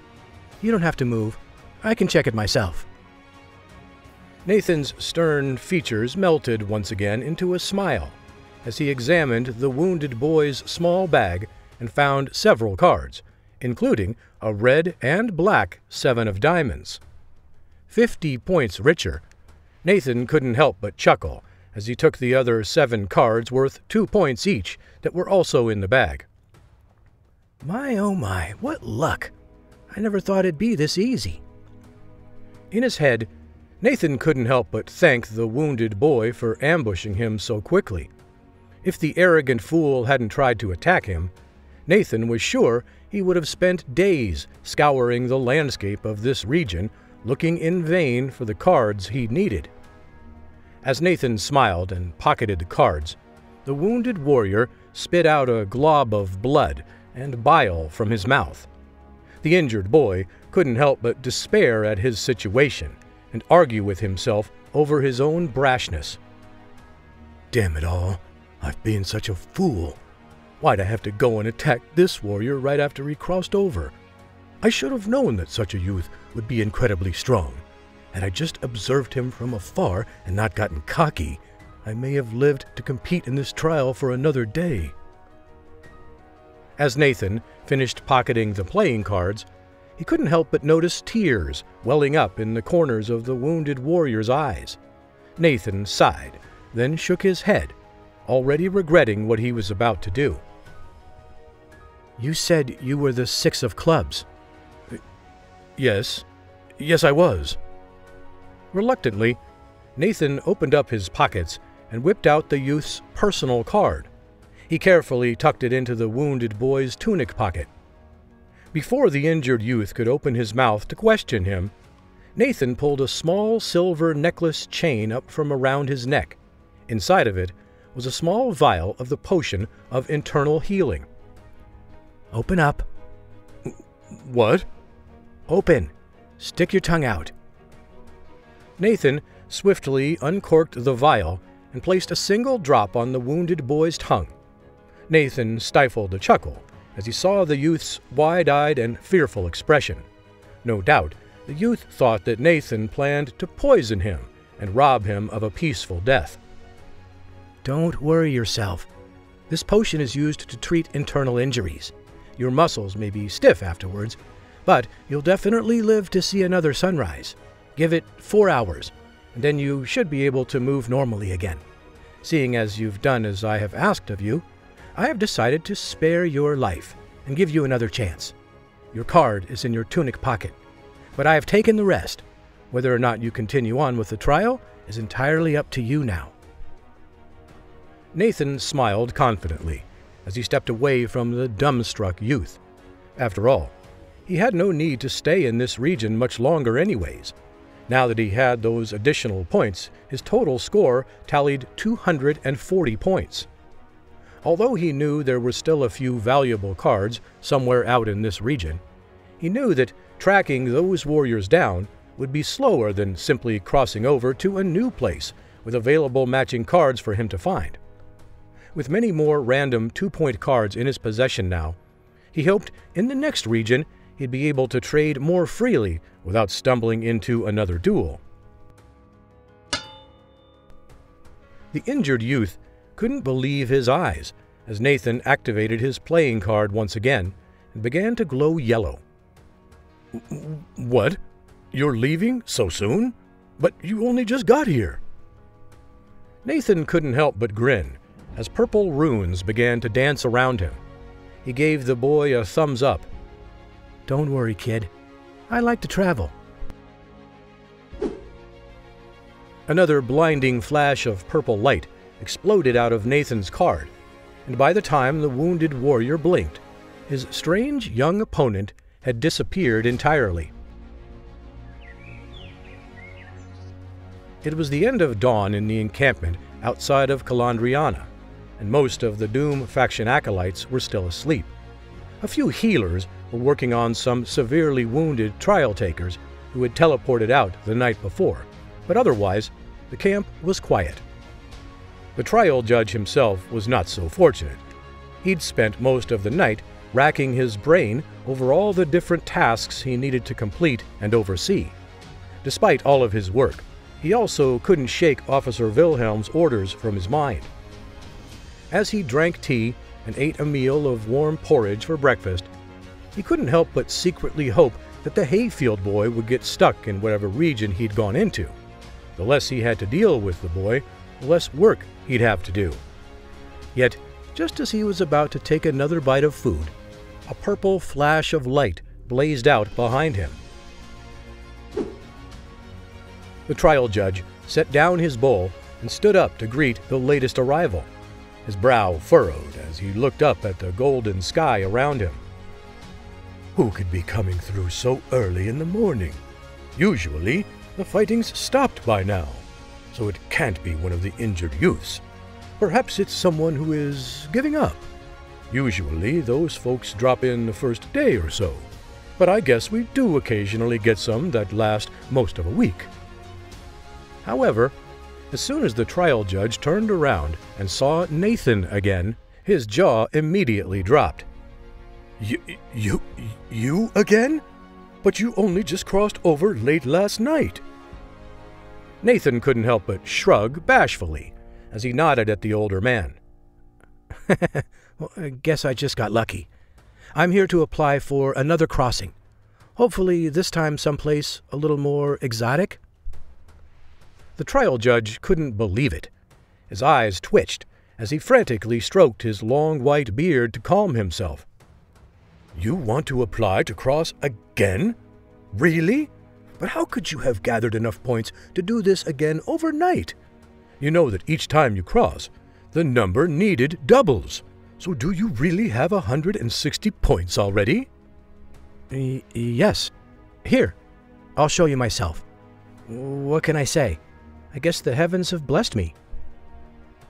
Nathan chuckled as he nodded at the judge and produced 160 points worth of cards from his bag. Based on the older man's reaction, he decided not to tell him that he actually possessed 240 points in total already. Here you are, sir. I believe these cards here will cover the application cost. As the trial judge counted them out, several acolytes woken up by the ruckus came over to investigate. A few of them simply marveled at Nathan, while 2 others helped the trial judge count out the cards. After a few moments of this, the trial judge could only scratch his head as he handed Nathan back his cards.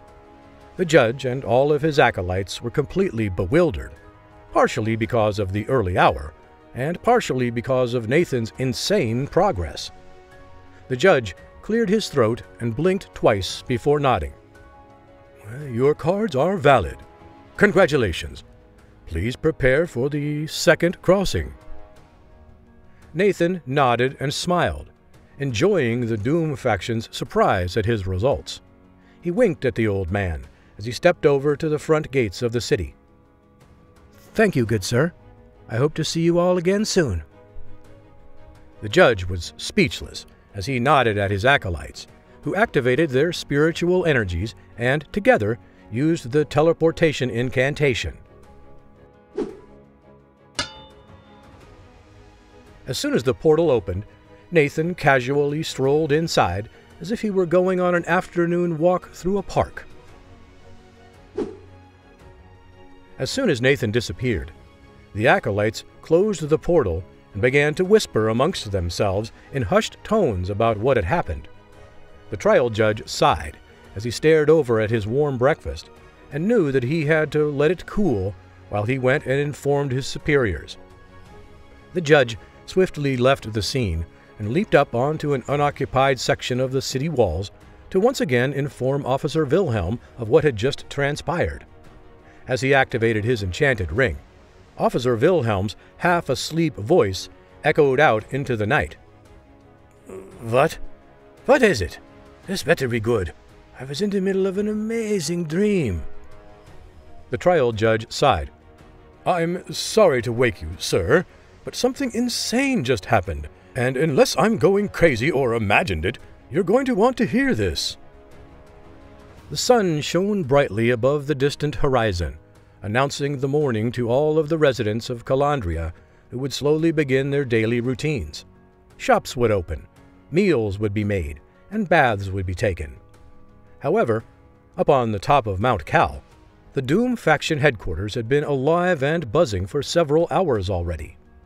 As the bright morning light blasted into Officer Wilhelm's observation deck, the 4 deputy officers waited patiently as their master paced back and forth anxiously in front of them as he spoke into his enchanted ring.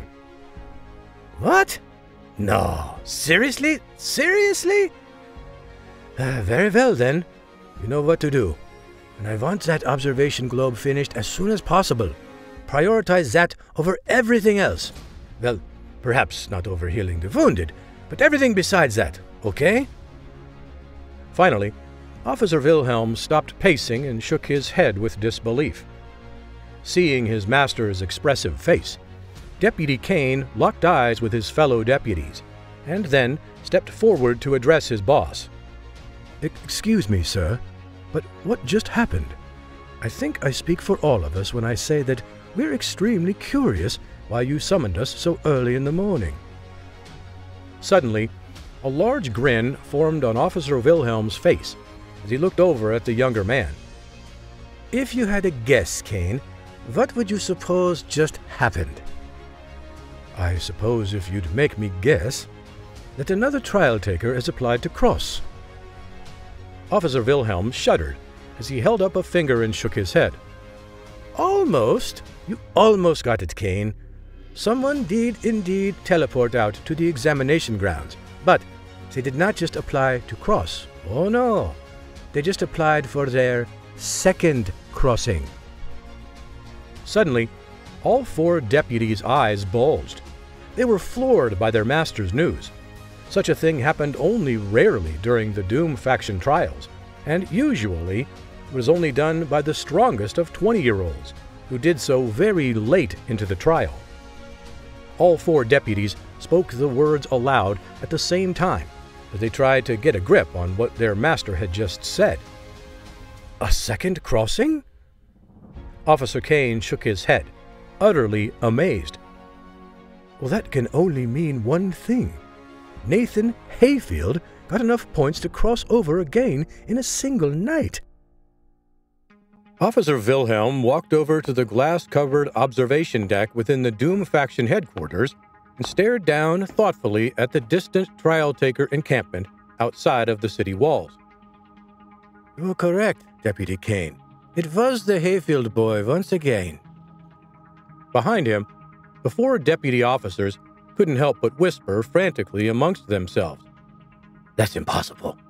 Nobody's ever crossed twice in the same 24-hour period before.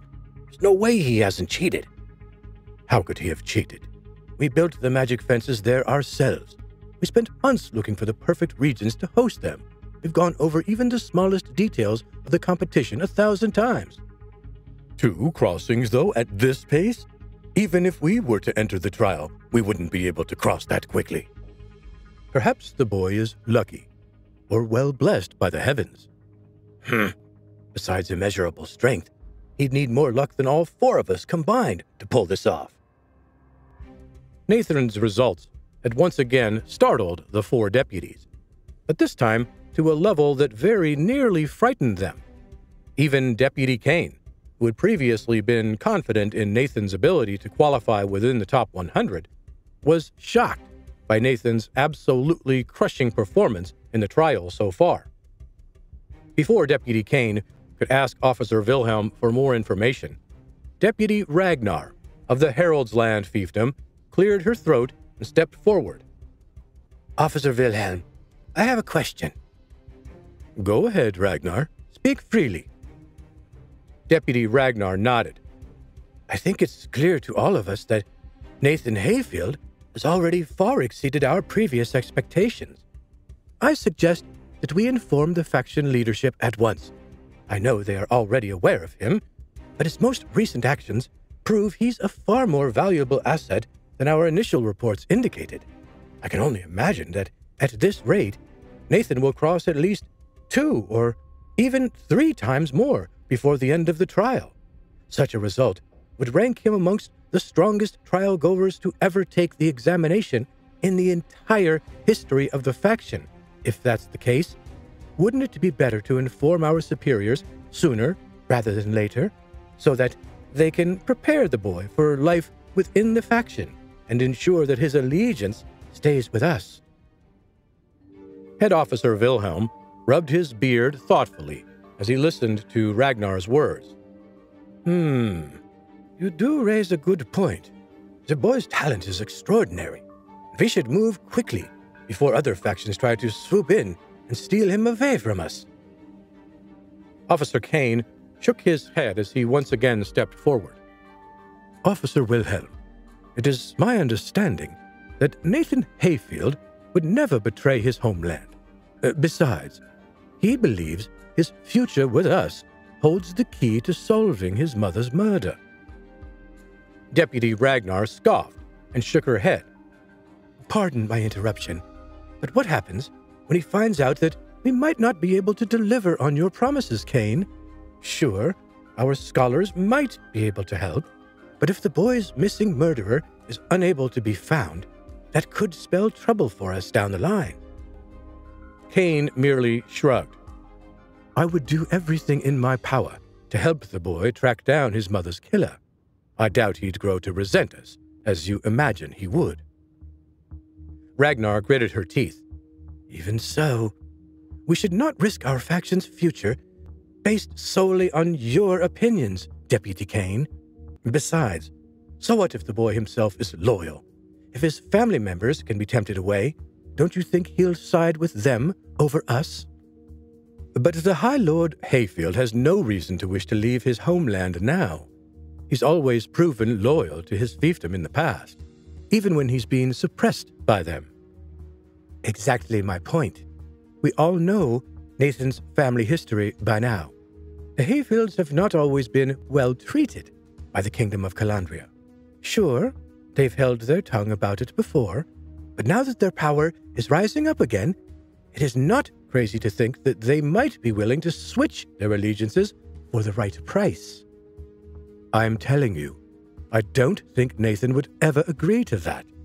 We should not push him on this, or he may begin to question our intentions.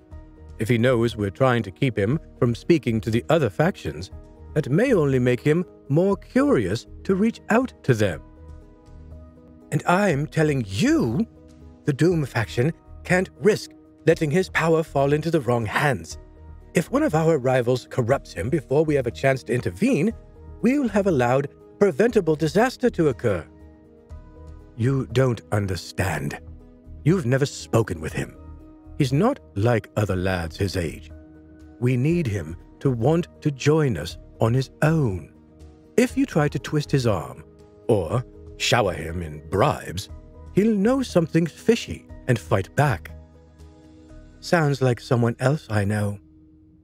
"Is that a jab at me, Deputy Ragnar? Because if I'm remembering properly, he's from my fiefdom, which would make him my responsibility, not yours." "Perhaps, for the time being. We'll see what happens when the leadership hears all of this." Just as Deputy Kane opened his mouth to retort, Head Officer Wilhelm clapped his hands together roughly, causing snow outside of the window to fall into a slow-moving avalanche. "That's enough out of both of you. I understand the concerns on both sides of this issue, and my order is this. We will continue to observe Nathan's progress for now. 2 crossings might still be considered within the realm of pure luck. However, if he crosses into another region again, I'll alert the faction leadership immediately myself. Now is that understood?" Deputy Kane and Deputy Ragnar locked eyes with one another. Then, reluctantly, they nodded at their commanding officer. "Yes, sir." A bright purple light flashed, and suddenly, Nathan once again appeared inside a new region. This time, the landscape resembled the high plains that Nathan had once seen in a scroll about the far eastern reaches of the planet. Well, at least it's not just another endless forest. I could get used to this. Tall, rolling grasslands stretched out for miles in all directions as Nathan tried to get his bearings within an ocean of green. The wind whistled loudly, throwing up the tall grass stalks around him, and thus revealing a shallow pond off in the distance a few miles away. Seeing that as the only noticeable landmark, as well as the only water source, Nathan rushed toward it, since he knew that it would be a major source of foot traffic for the region. No matter what strategy an individual warrior of this land employed, all of them would eventually have to make the journey over to the pond to grab some water.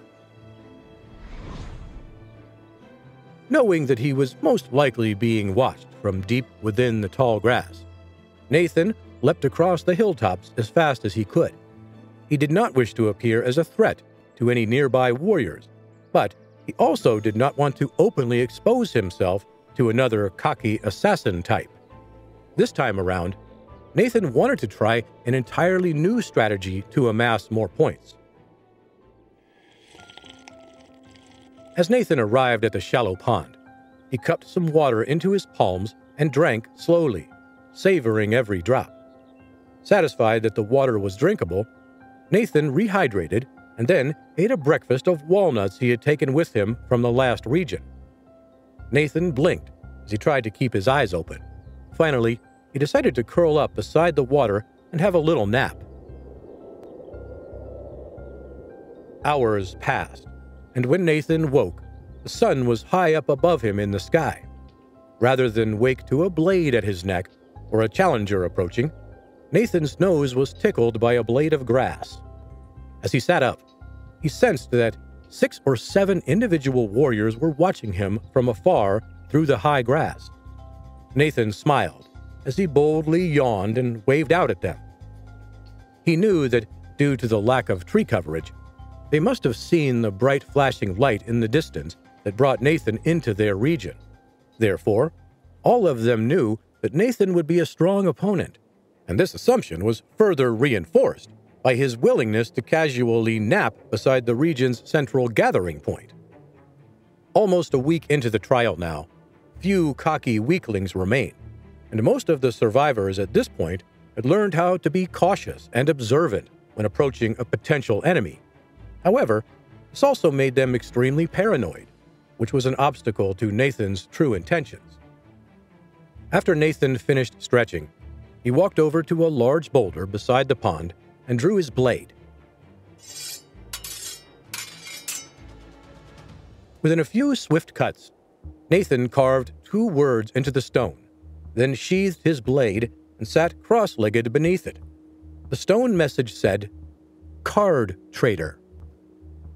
Next, Nathan casually turned to where he knew the warriors were hiding out and announced his intentions loudly for all to hear. "Good afternoon, fellow warriors. My card is the red 7 of diamonds. If you have that card, or a black version of that card, please come out from the tall grass to trade with me. I have a variety of cards from several other regions, and if I have a match for what you need, I am happy to swap with you." Nathan's eyes scanned the flowing green horizon as he sensed the warriors coming closer to hear him better. Some were clearly more reluctant than others.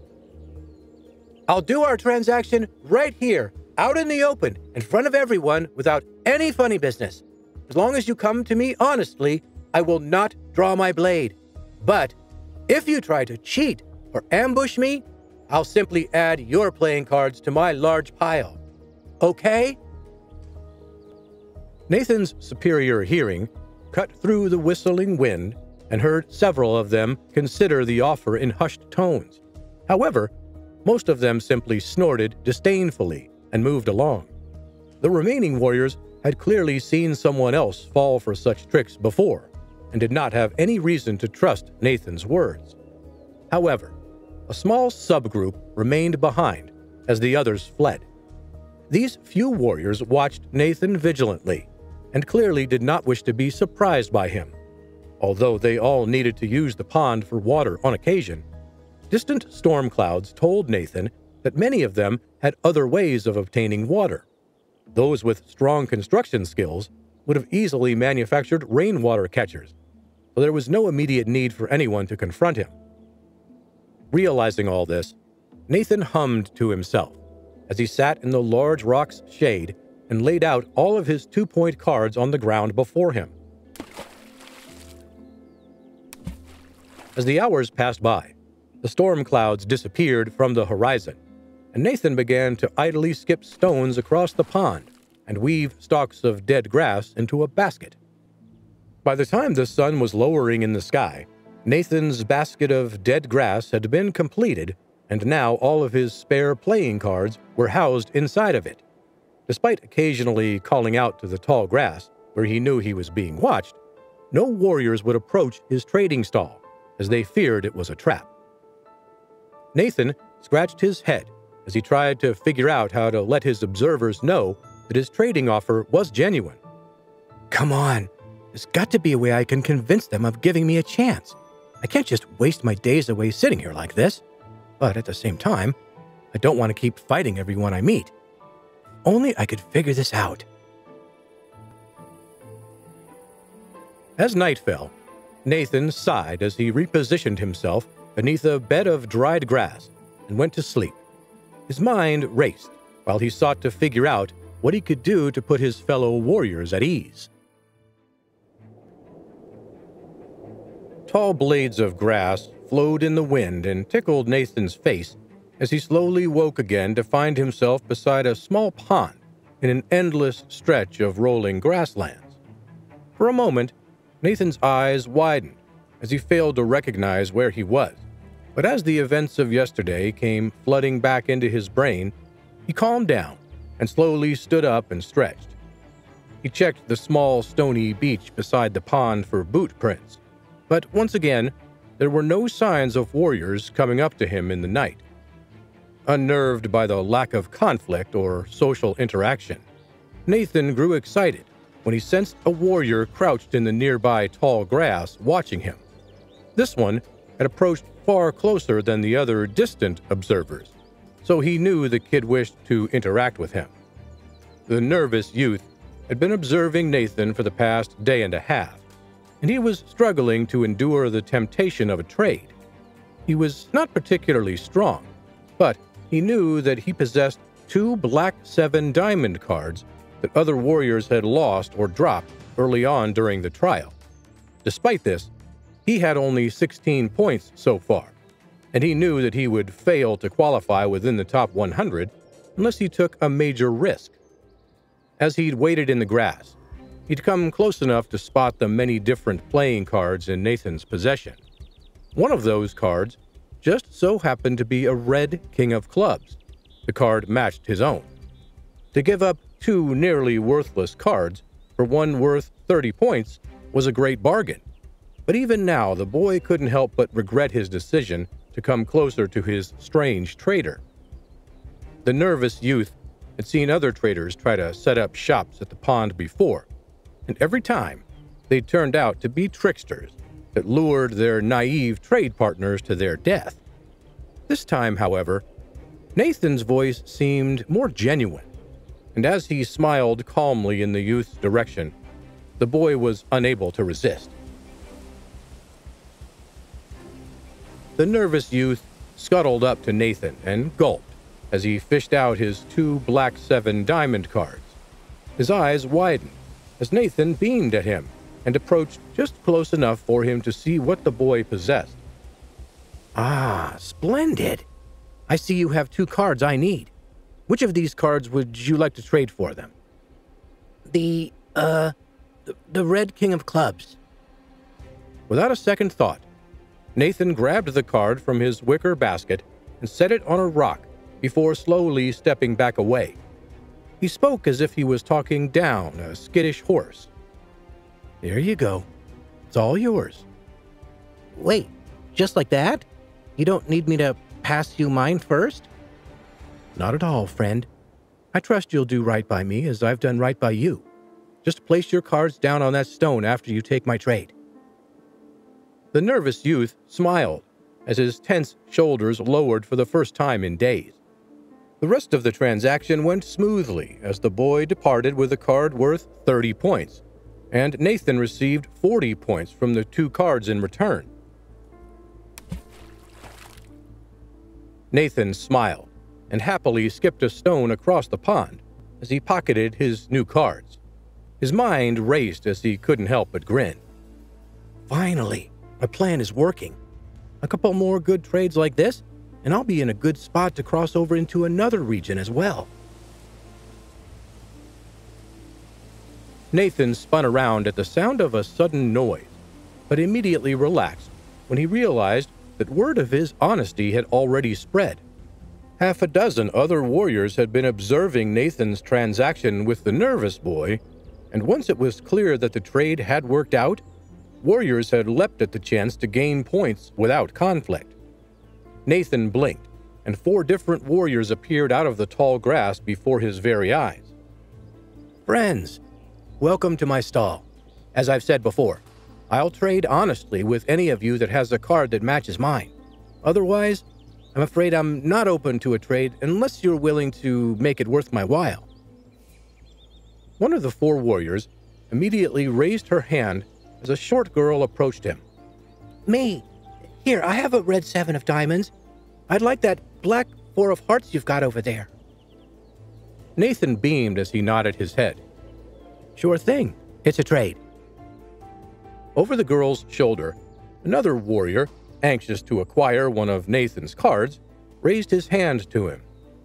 What if I give you 3 of my cards? 3? How about 4 cards? 4? But I'd only be getting 1 in return. Please, don't try to short sell my kid. If I get you 30 points, I ought to get at least 4 cards in return for my trouble. The boy sighed and nodded his head reluctantly. I know, I get it. It's just that I only have 3 cards to offer you. Nathan smiled as he finished his transaction with the shorter girl, who immediately dashed off back into the grass. Then, he thought for a moment as the tall boy approached him with pleading eyes. Nathan stood protectively over his basket of playing cards, then sighed at the boy's desperate expression. Well, all right. I'll do it for 3 cards if you sweeten the pot. What else do you have to offer? I'll throw in a bird I hunted down this morning. I was going to cook it up for a stew. But you can have it if you wish. Deal. Nathan and the tall boy shook hands and swiftly traded cards without a fuss.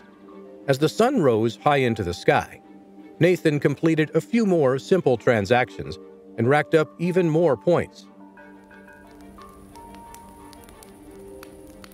By early evening, Nathan sat over a crackling fire and roasted a mid-sized pheasant that the tall boy had given him earlier in the day. Pleased with his decision to trade instead of fight, Nathan's thoughts swirled around the idea of crossing over into a new region the very next day. So what if there are 1 more red 7 of diamonds somewhere out there in these grassy hills?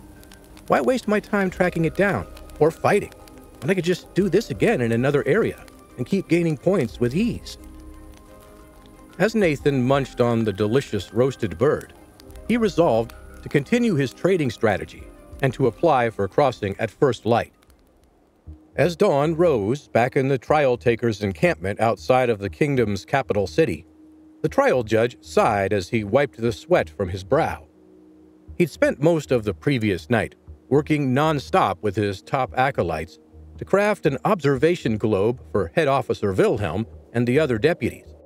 Knowing their intense desire to watch Nathan's progress, he'd spent nearly all of his spiritual energy on the globe and was now in dire need of a long rest. As the trial judge headed off toward his own large tent, his thoughts lingered on a pot of herbal tea he planned to make before going to sleep. Just as he reached the outer flaps of his tent, the skin pricked up on the back of his neck when he suddenly heard a large noise.